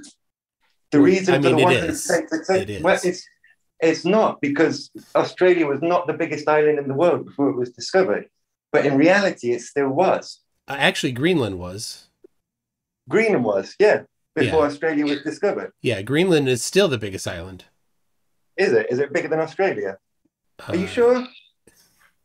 I'm not sure that's true. Well, an Australian did take umbrance with your statement there.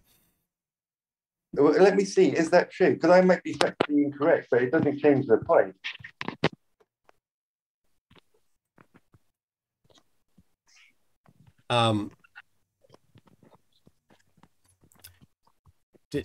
So you are sharing, you are aware that Greenland. Okay, so something else apart from Greenland, but you're deliberately misleading it. Something else apart from Greenland was the largest island in the world before Greenland was discovered. Can we agree on that? I mean, that was pretty good, wasn't it?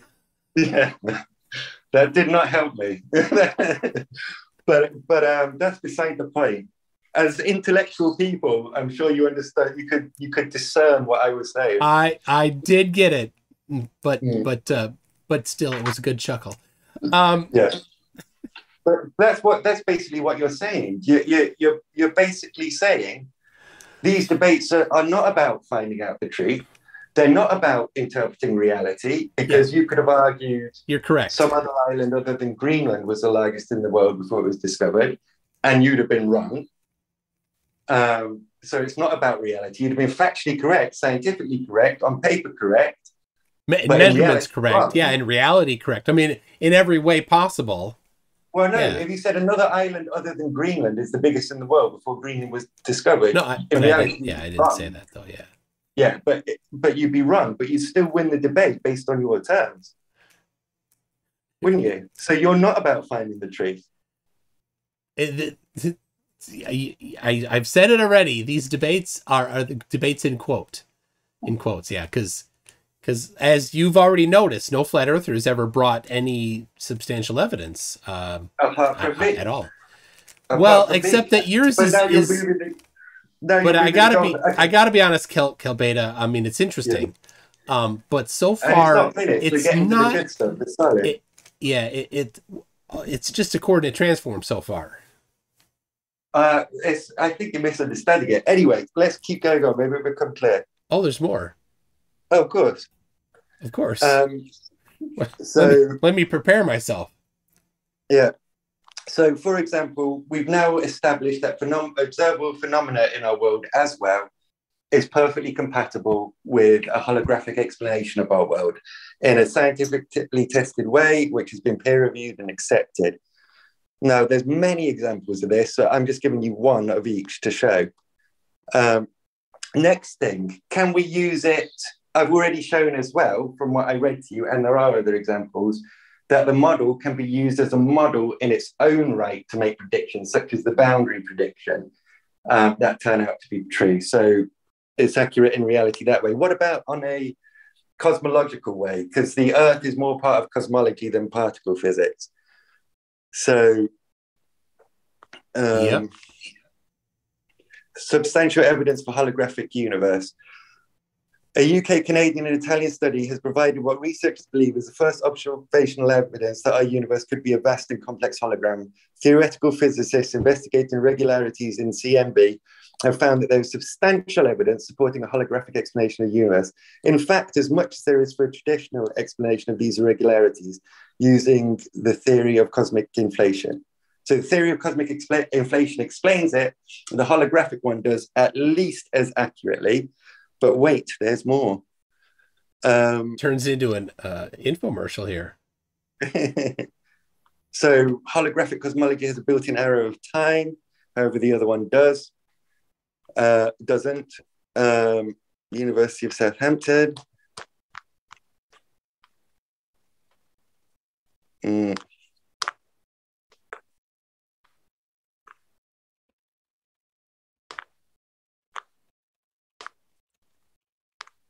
Oh yeah, so sorry, 1 second. This is a scientific paper that shows the calculation affirms our assumption that the holographic principle can also be realized in flat spaces. It is evidence for the validity of this correspondence in our universe. Okay. Yes, there are pictures derived from that. Yeah, I don't see how it's different than just a coordinate transform, though, but okay. Or you don't, but these guys do. Oh. Well, I mean, so just to be clear, so you're saying if we went to these guys and said, hey, yeah, does your paper there say that the Earth is flat? You think they're going to say yes? I think they'd say, why would we be concerned with that at the moment? We're discovering other things. No, but they would say, I'm pretty sure, and I'd bet a lot of money on it. I'd bet a lot of money on it. That if I bet that they would say, no, none of what we did says anything about the Earth being flat. No, I think what they'd say is the holographic model used, either in science stuff or real world predictions, such as the famous 1/4 pi prediction of the bound of shear viscosity over entropy density ratio. So that's another one it made. In this paper, we model the transition from the non-holographic cosmology regime, the one that we've got now, to the usual radiation-dominated cosmology known as reheating.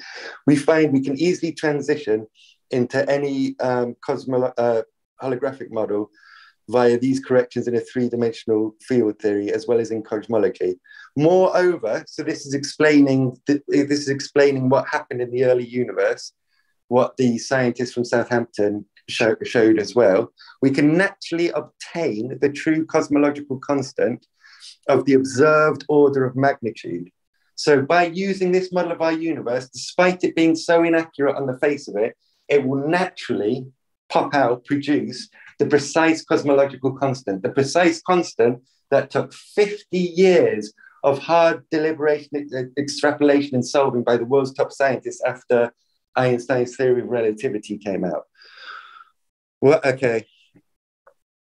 So based on the ideas of ADS-CFT correspondence and on the holographic description of inflation defined by Mauthausen, the wave function equals a part of it was shown that the predictions of the model of CMB fluctuations, the normal ones, are parametrically different than the ones of the holographic model plus inflation. Nevertheless, it fit as well the inflationary ones within experimental errors.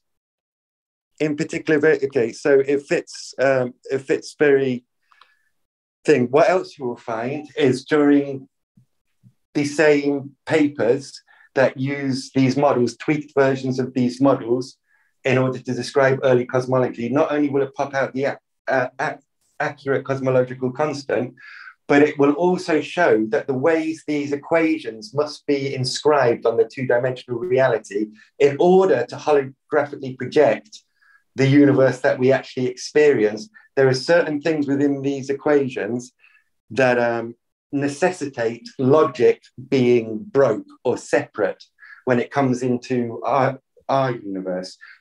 This would be a possible reason why there has so far been no way to make a complete theory of everything, to connect the big with the small. Because if the holographic model is correct and the universe is holographic, the way that reality would have to be mathematically in order to show the reality that we've got in our three-dimensional universe, it would have things in it which necessitate breaks in logic when translated from 2D to 3D.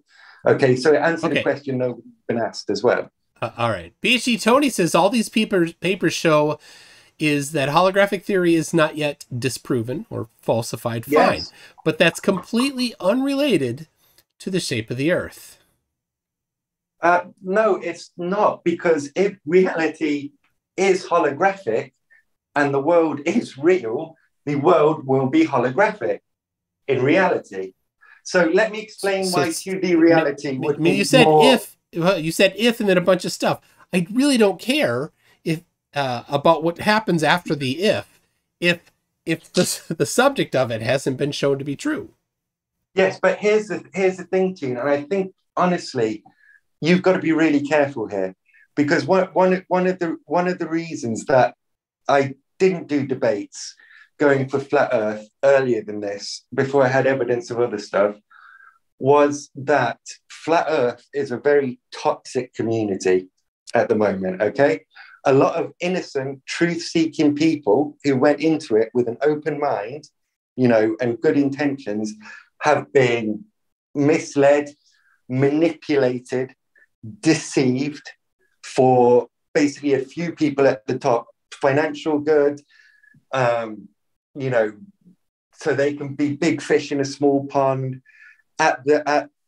These sort of people, these Illuminati shill agents, these are the type of people that will lie to your face just to see if you'll believe it and get a kick out of that and then go from there. They're consciously, honestly doing it. So just to be clear, all the people that I've debated are Illuminati agents. No. Many of them, most of them, will be, unfortunately, misled and deceived, just like you guys have been. All right. So who are then the? I mean, can you tell us who are the main Illuminati agents? Just between you, me, and 633 other people. Well, this is what I'm waiting for permission for. But for example, take the line of Nathan Thompson. Okay. Yeah. Nathan Thompson was one. Take the line to people coming from him.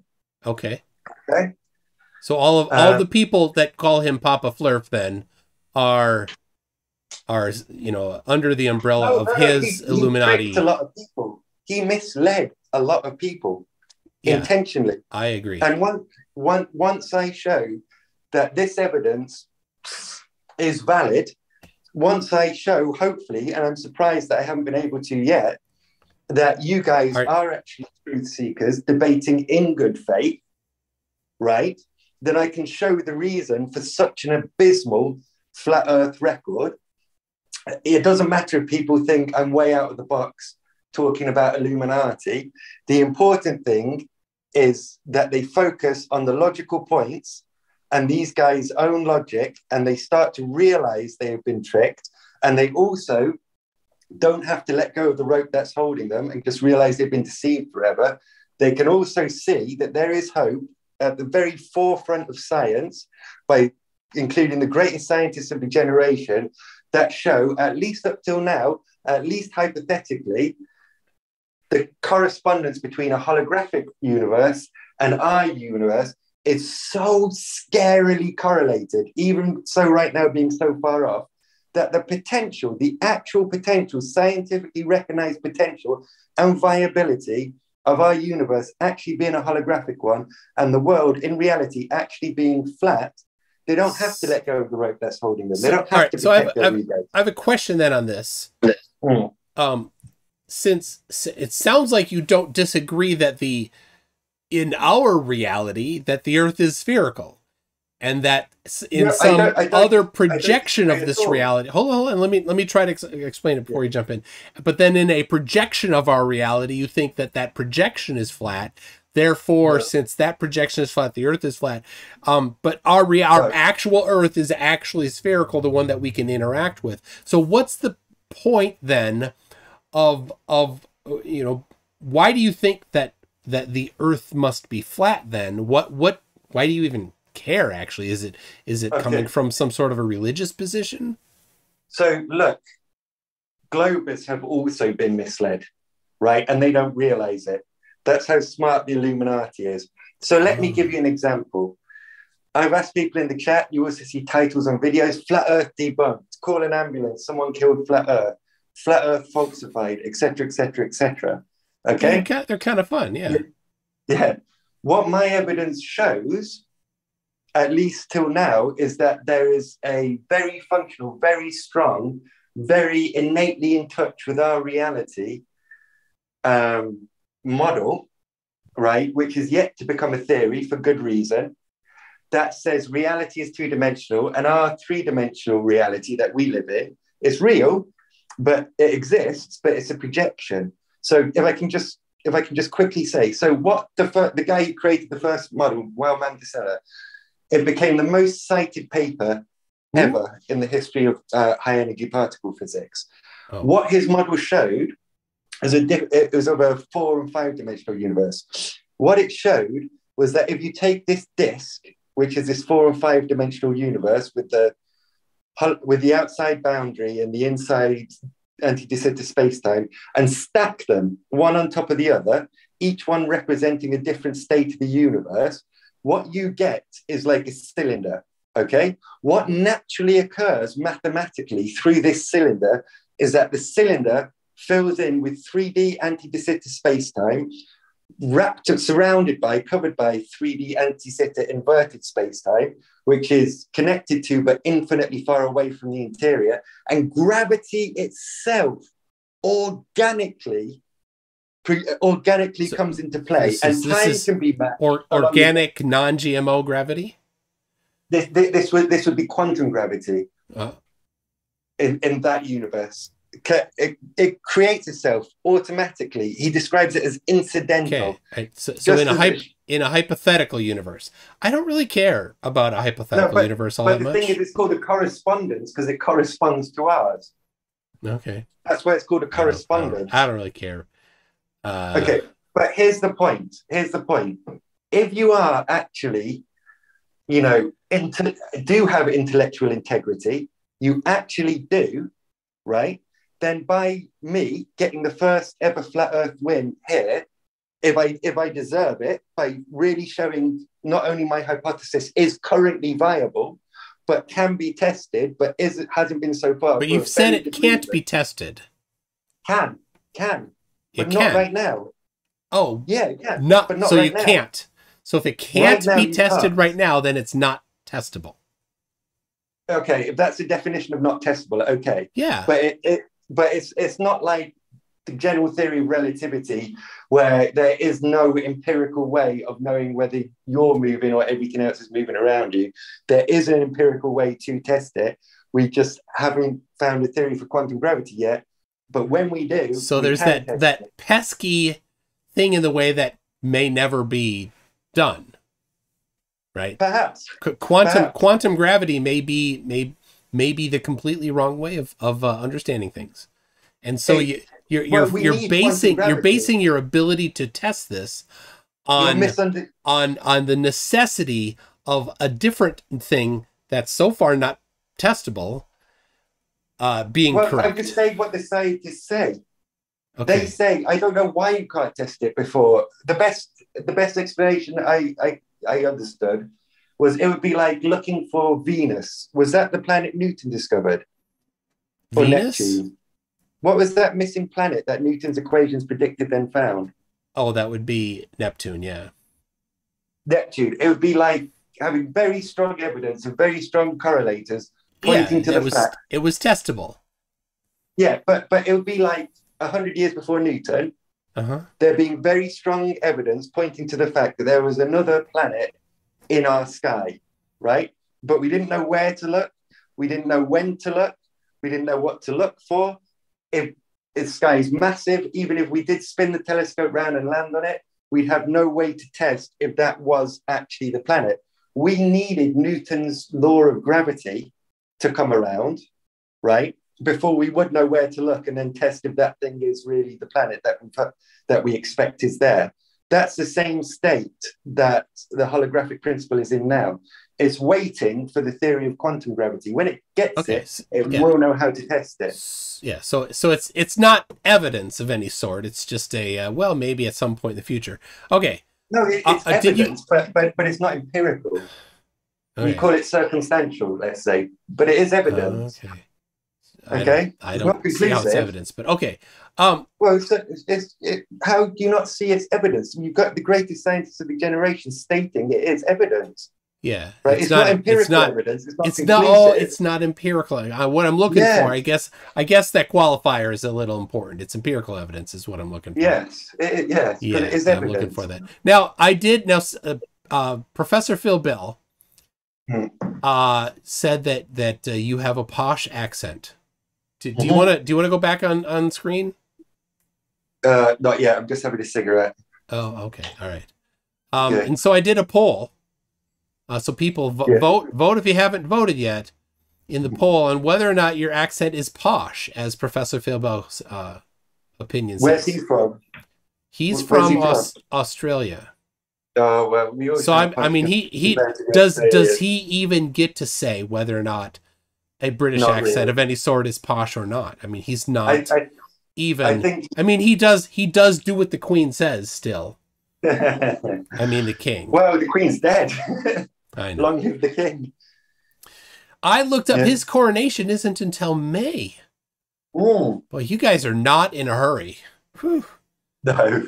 He doesn't do much. They don't do much for royals. All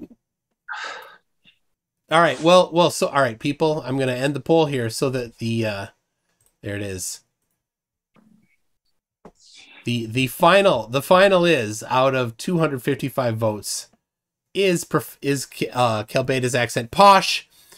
No wins it with 60%, but 40% think you have a posh accent. So I call that a success. Well, I come from a working class background, but ever since I was about like 10 or 12, we became middle class. Well, so I've probably got a little bit of both. There's some feedback from the audience. If we've been at this for 2 hours, I don't know if you want to. Wow. You should plug in your phone. It's got to low power mode. Yeah. So basically, it's a model that has stood up to every test so far. It's still working on other tests. Actually, it sounds like it hasn't really been tested a whole bunch. You're talking about empirically. Yes, empirically. It's not been tested. It can't be. We can't keep repeating this point. It can't be. Exactly. So, all right. Well, I hope you get the go-ahead. The anti-Illuminati person that's following along, I hope you give him the go-ahead to do whatever it is that he's talking about. Do you mind a little interaction from the audience? No, go for it. Do I win then? Well, I mean, I kind of ahead of time I said I don't really consider a win or not, but if you're going to ask me for my opinion, I'd say no, because I kind of like empirical evidence, a kind of silly person that I am. We agreed at the beginning of the debate what the format of this debate was going to be. You agreed to it. There necessarily has to be a way for the other person to win. There has to be a way. Yeah, I agree. There has to be a way. And there currently is no way. According to your standards, there's no way. Yeah. Until there's a flat. I mean, there is a way. There is a way. It would have to be like show actual measurements, empirical measurements of the Earth being flat. But then you could say, okay, but you know, these could be falsified by doing this test or this test. You can make exactly the same argument, and the only point where it actually becomes different is when it becomes a theory. So at this point, nobody can provide any evidence that meets your standard. Yeah, just the basic, empirical evidence standard. No, but are you not understanding on purpose? Because this seems like quite a simple point. It's just a point of logic. Okay. If you agree to the fact that in a debate, both sides must have an equal chance of winning going in, basically meaning there is nothing inbuilt in the debate, which means one side cannot win or one side starts with a massive head start and and the other. If you agree to those principles, Kelbayda, yeah, I mean, you kind of figured me out in the middle here when you figured out that. You're admitting that you're not really doing damage to Earth, but you're really doing damage to flat Earth by saying that.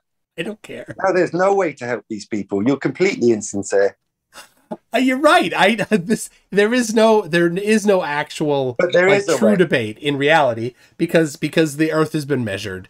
The Earth, it's empirically a fact that the Earth is spherical. So it is a little bit of a I don't know what you want to say, but it's definitely not an actual debate. Because in political debates, you can debate whether, look at Trump. He won political debates. There's no actual. Yeah, in politics, is there an actual true correct opinion to have?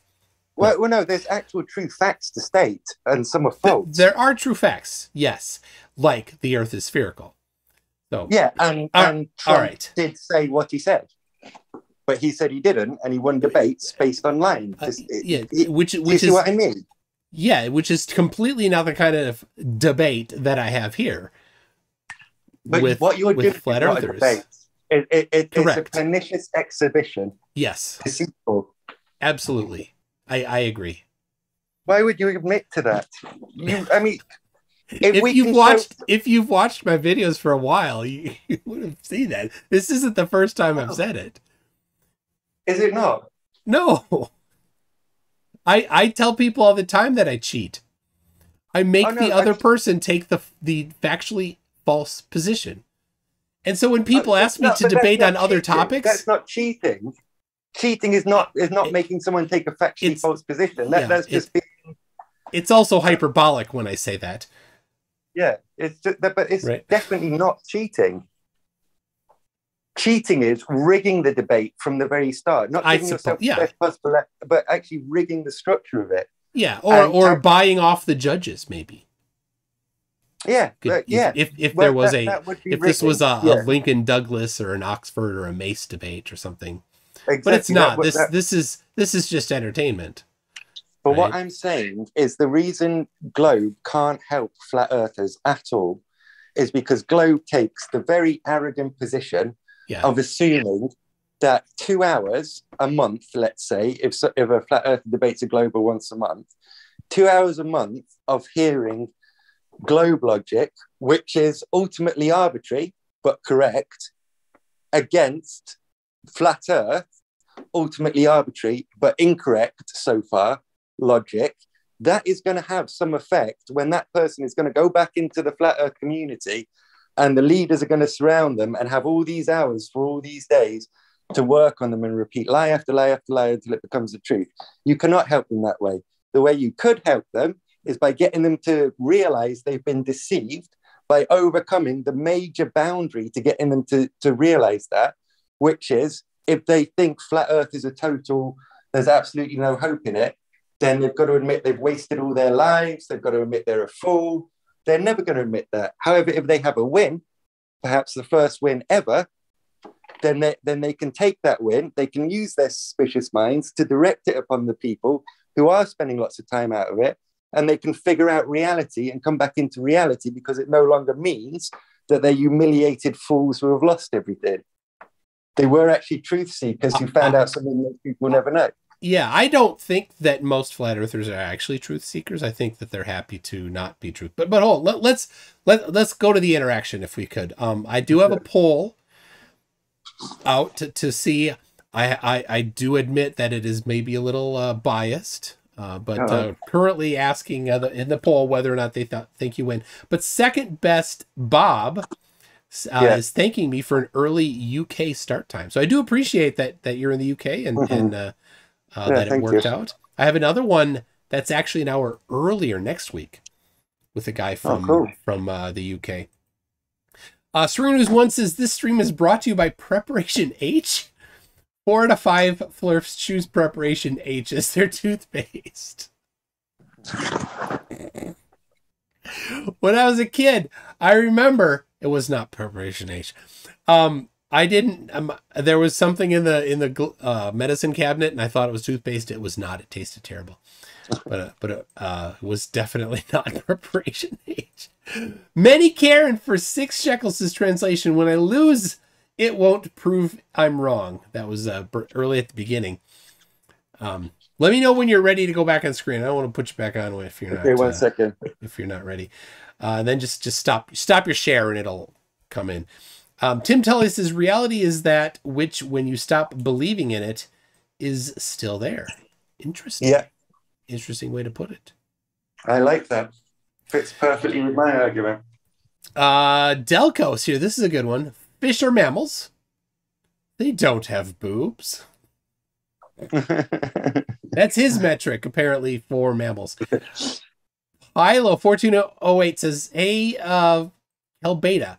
Most of our assumptions are things your fellow Flurfs have claimed. Don't insult us because you can't decide how the flat Earth works. And so to that point, I decided. To that point, we test the claims, right? So if somebody, a flat Earther, I mean, it wasn't me that proposed this map, right?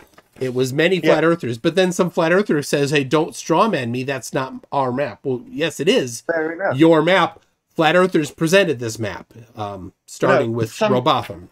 Right? No, you can't say distinct people can be grouped entirely into a fractured, Correct, but it wasn't me or any Globers that proposed that map for them. It was them. No. But for people who claim such high intellectual rigor, intellectual, sincerity and an objective, fact-based, observational, cool, neutral approach to evidence. That's to stand on that high ground first off, and then make those claims straight away about somebody you've never met or never heard of. It's a common sense thing to assume, but you're not claiming to be common sense people. So sure we are. No, but you're claiming to be more than that. Okay. Yeah. So Thank you. You don't really get the right to make those common sense assumptions wrongly if you're going to claim that. Okay. I just want to test their map. Right?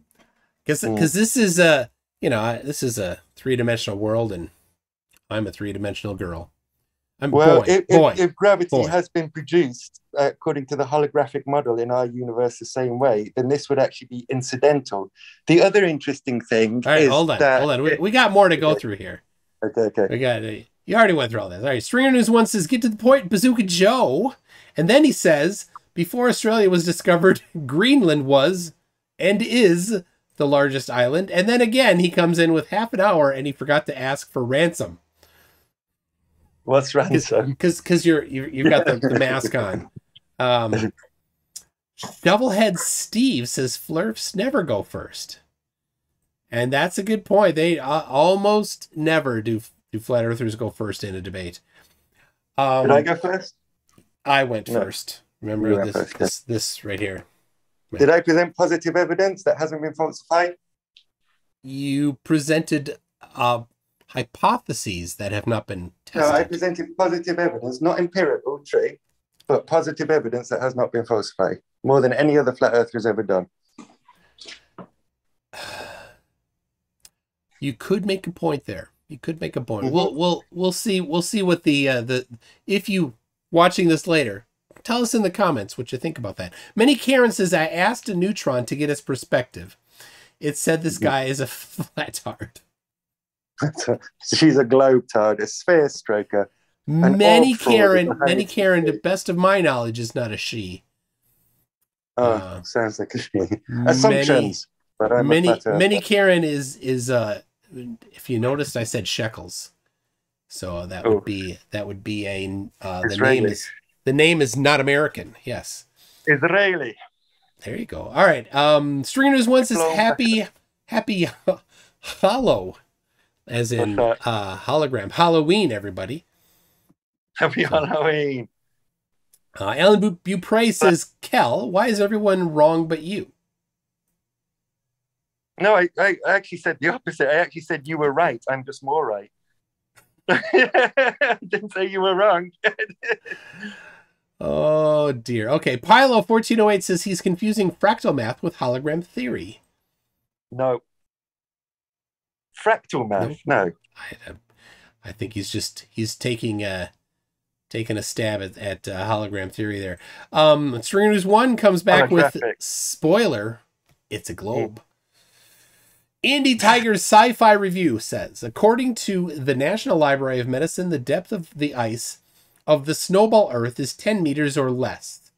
This would allow eukaryotic life. I think I said that right. Eukaryotic life. I think, to photosynthesize, so the size of the Earth doesn't change significantly. No, if you put it all in one place. You just want to put it one chunk in the middle of North America. And that's Canada. You put it. You are. I'm not in Canada. Where are you? I thought you were Canadian. People accuse me in Minnesota of being a Canadian. Oh my gosh, and you fell for it. It's the Illuminati that tainted your mind to think that I'm Canadian. For the Earth to be flat, globe doesn't have to be wrong. Illuminati mind trick, they played it on you. Oh my gosh. Miles Wilson says, and this applies to a flat Earth. How? We've been through this. If reality is flat, then the Earth is flat. Then everything. In reality, in objective reality. Is this just yes or no? Because your answer, I'm sure, would be too long. Is this driven from a biblical perspective for you? No, not at all. It doesn't say the Earth's flat in the Bible. I agree. All right. Technics says, notice your shine pouring. Are you into homeopathy? I thought about that as I set this up. I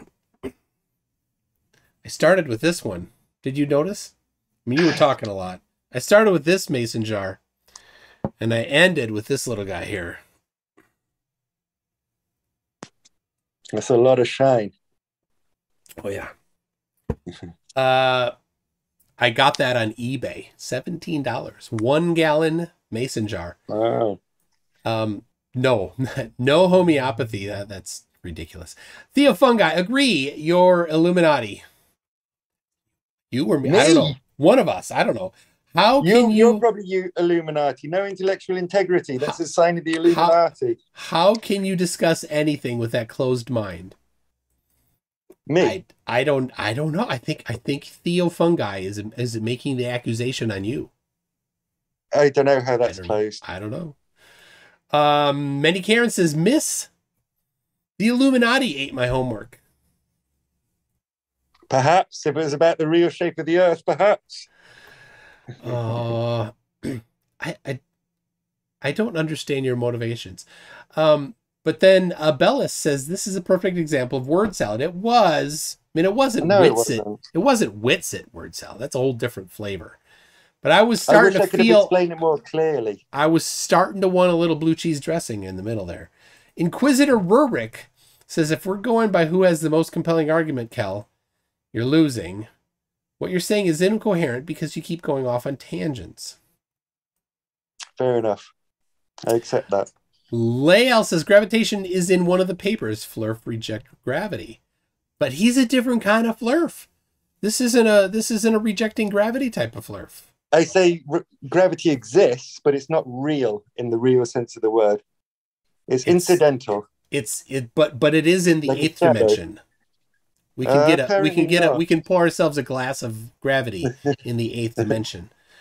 Todd Burt says, how does Kel's model explain the Van Halen belt? It's just, you can just use the globe model. It will be mapped differently on the flat Earth, but it will translate exactly to what we see now. The Van Halen belt? Yeah. Okay. BFEF says, all hail the new mighty MC2 Mason jar. I've had this going for weeks. I'll tell the story of it sometime. PhD Tony says, let's see. Yeah, two-dimensional surfaces are not necessarily flat. We went over that already. Aggressa says, sorry, just got here. Is this pseudo-sci man Dan? No. This is real science. Are you, what do you think of Simon Dan? I'm not a Glober, but I like Simon Dan.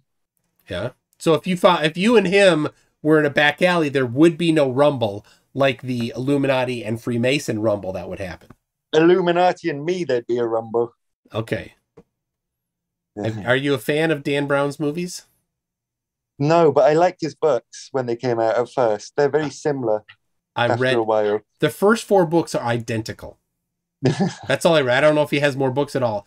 But when I got through the 4th one that I read, I did not read them in order. I'm like, this was the exact same plot.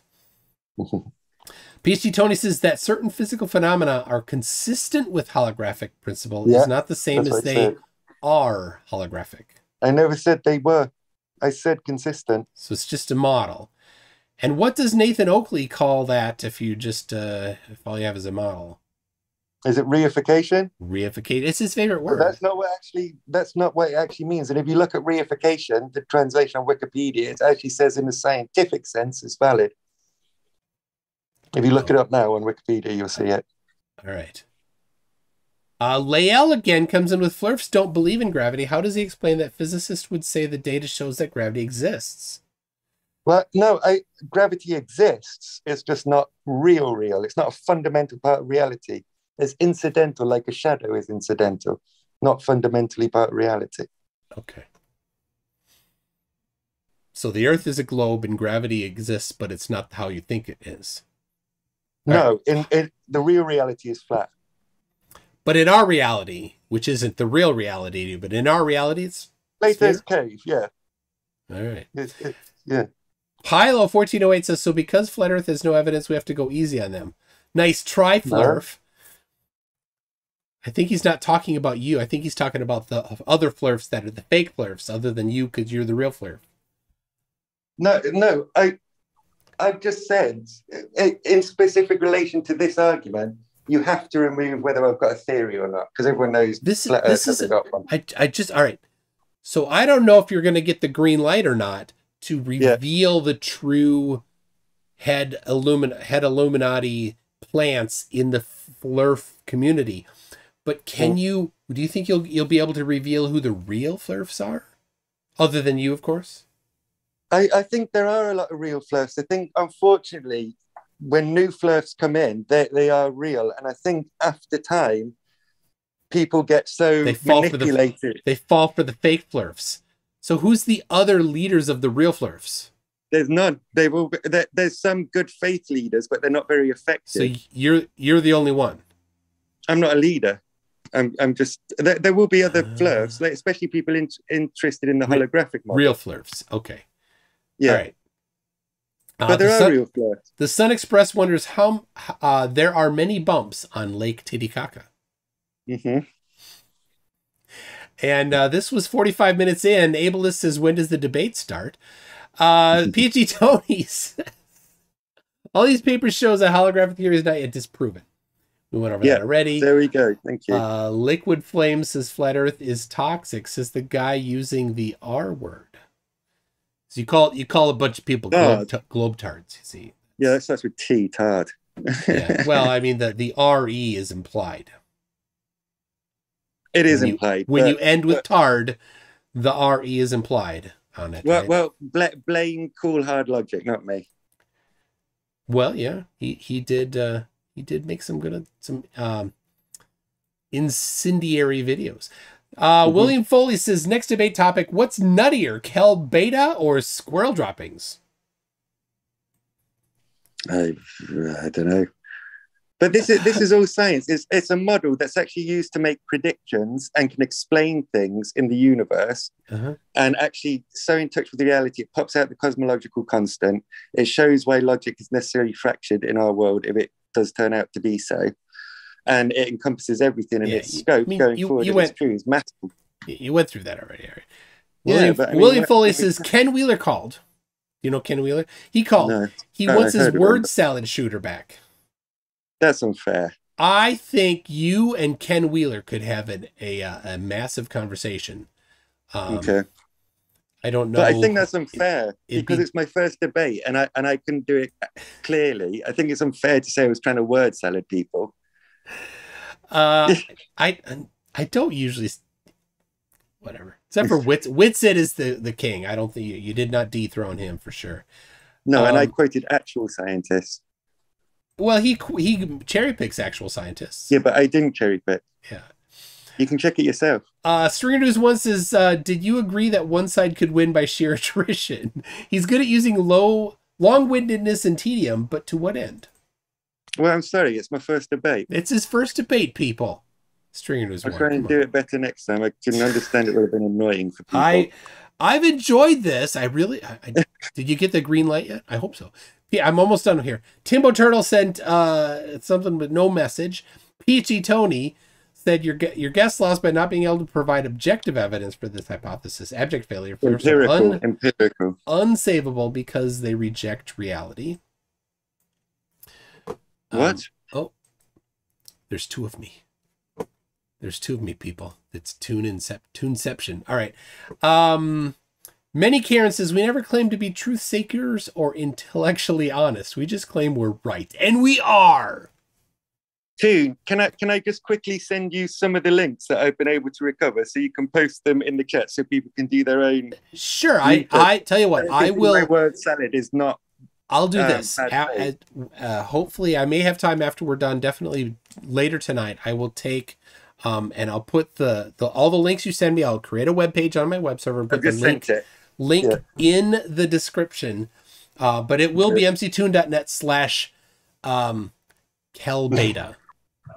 That'll be where I put it. I got a final one here from Timbo Turtle. Says, if you win a war of word, does that change reality? The stars still spin around the southern celestial pole and rise south of east in the summer, and space is real. Flurfs will never change. But this is a different flavor of Flurf. All right, so I'm going to end the poll with 349 votes. What do you think? What do you think it's going to be? I don't know. 348. You win. We have did Kelbayda win? 93% said no. 6% said yes, leaving 1% margin of error. So is that the best the Flurf has ever done? Probably not. Probably not. At least in the popular vote. The question is, of the 349, maybe your Illuminati friend is, or your anti-Illuminati friend is. I don't have any friends in the chat. But you're waiting for the thumbs up. Yeah. The point is, I can't get the thumbs up to go ahead with it until we know that after we reveal everything, we have a way of helping the Flurfs. And the only way to help the Flurfs is to get past that psychological block, which is basically a defense mechanism. That's the only way we can get through to the Flurfs and allow them to accept reality. How will you know during this debate? Well, the point was, if I won, if I was able to present it more clearly, more concisely, then I would be able to bring something of great value to them. Should we redo the poll and see if people will say that you won, so that we can get this information revealed? Yeah. Ask them to do it like with intellectual integrity. And if I win with intellectual integrity, according to the confines of the debate, which means whether it's a hypothesis or a theory, doesn't matter at all, and see if in reality, my model, which is still scientifically viable, very, very broad, has grown very quickly, very organically, would mean that in reality, the Earth is flat, more than in reality, the Earth is a globe. And if they do say I win, then I bring back something that has never happened, And then I can say, look, Fluss, you can now accept reality because there's nothing to fear. You were right all along, but these people have been tricking you. Look, I'll explain how they tricked you. All right. The poll is up.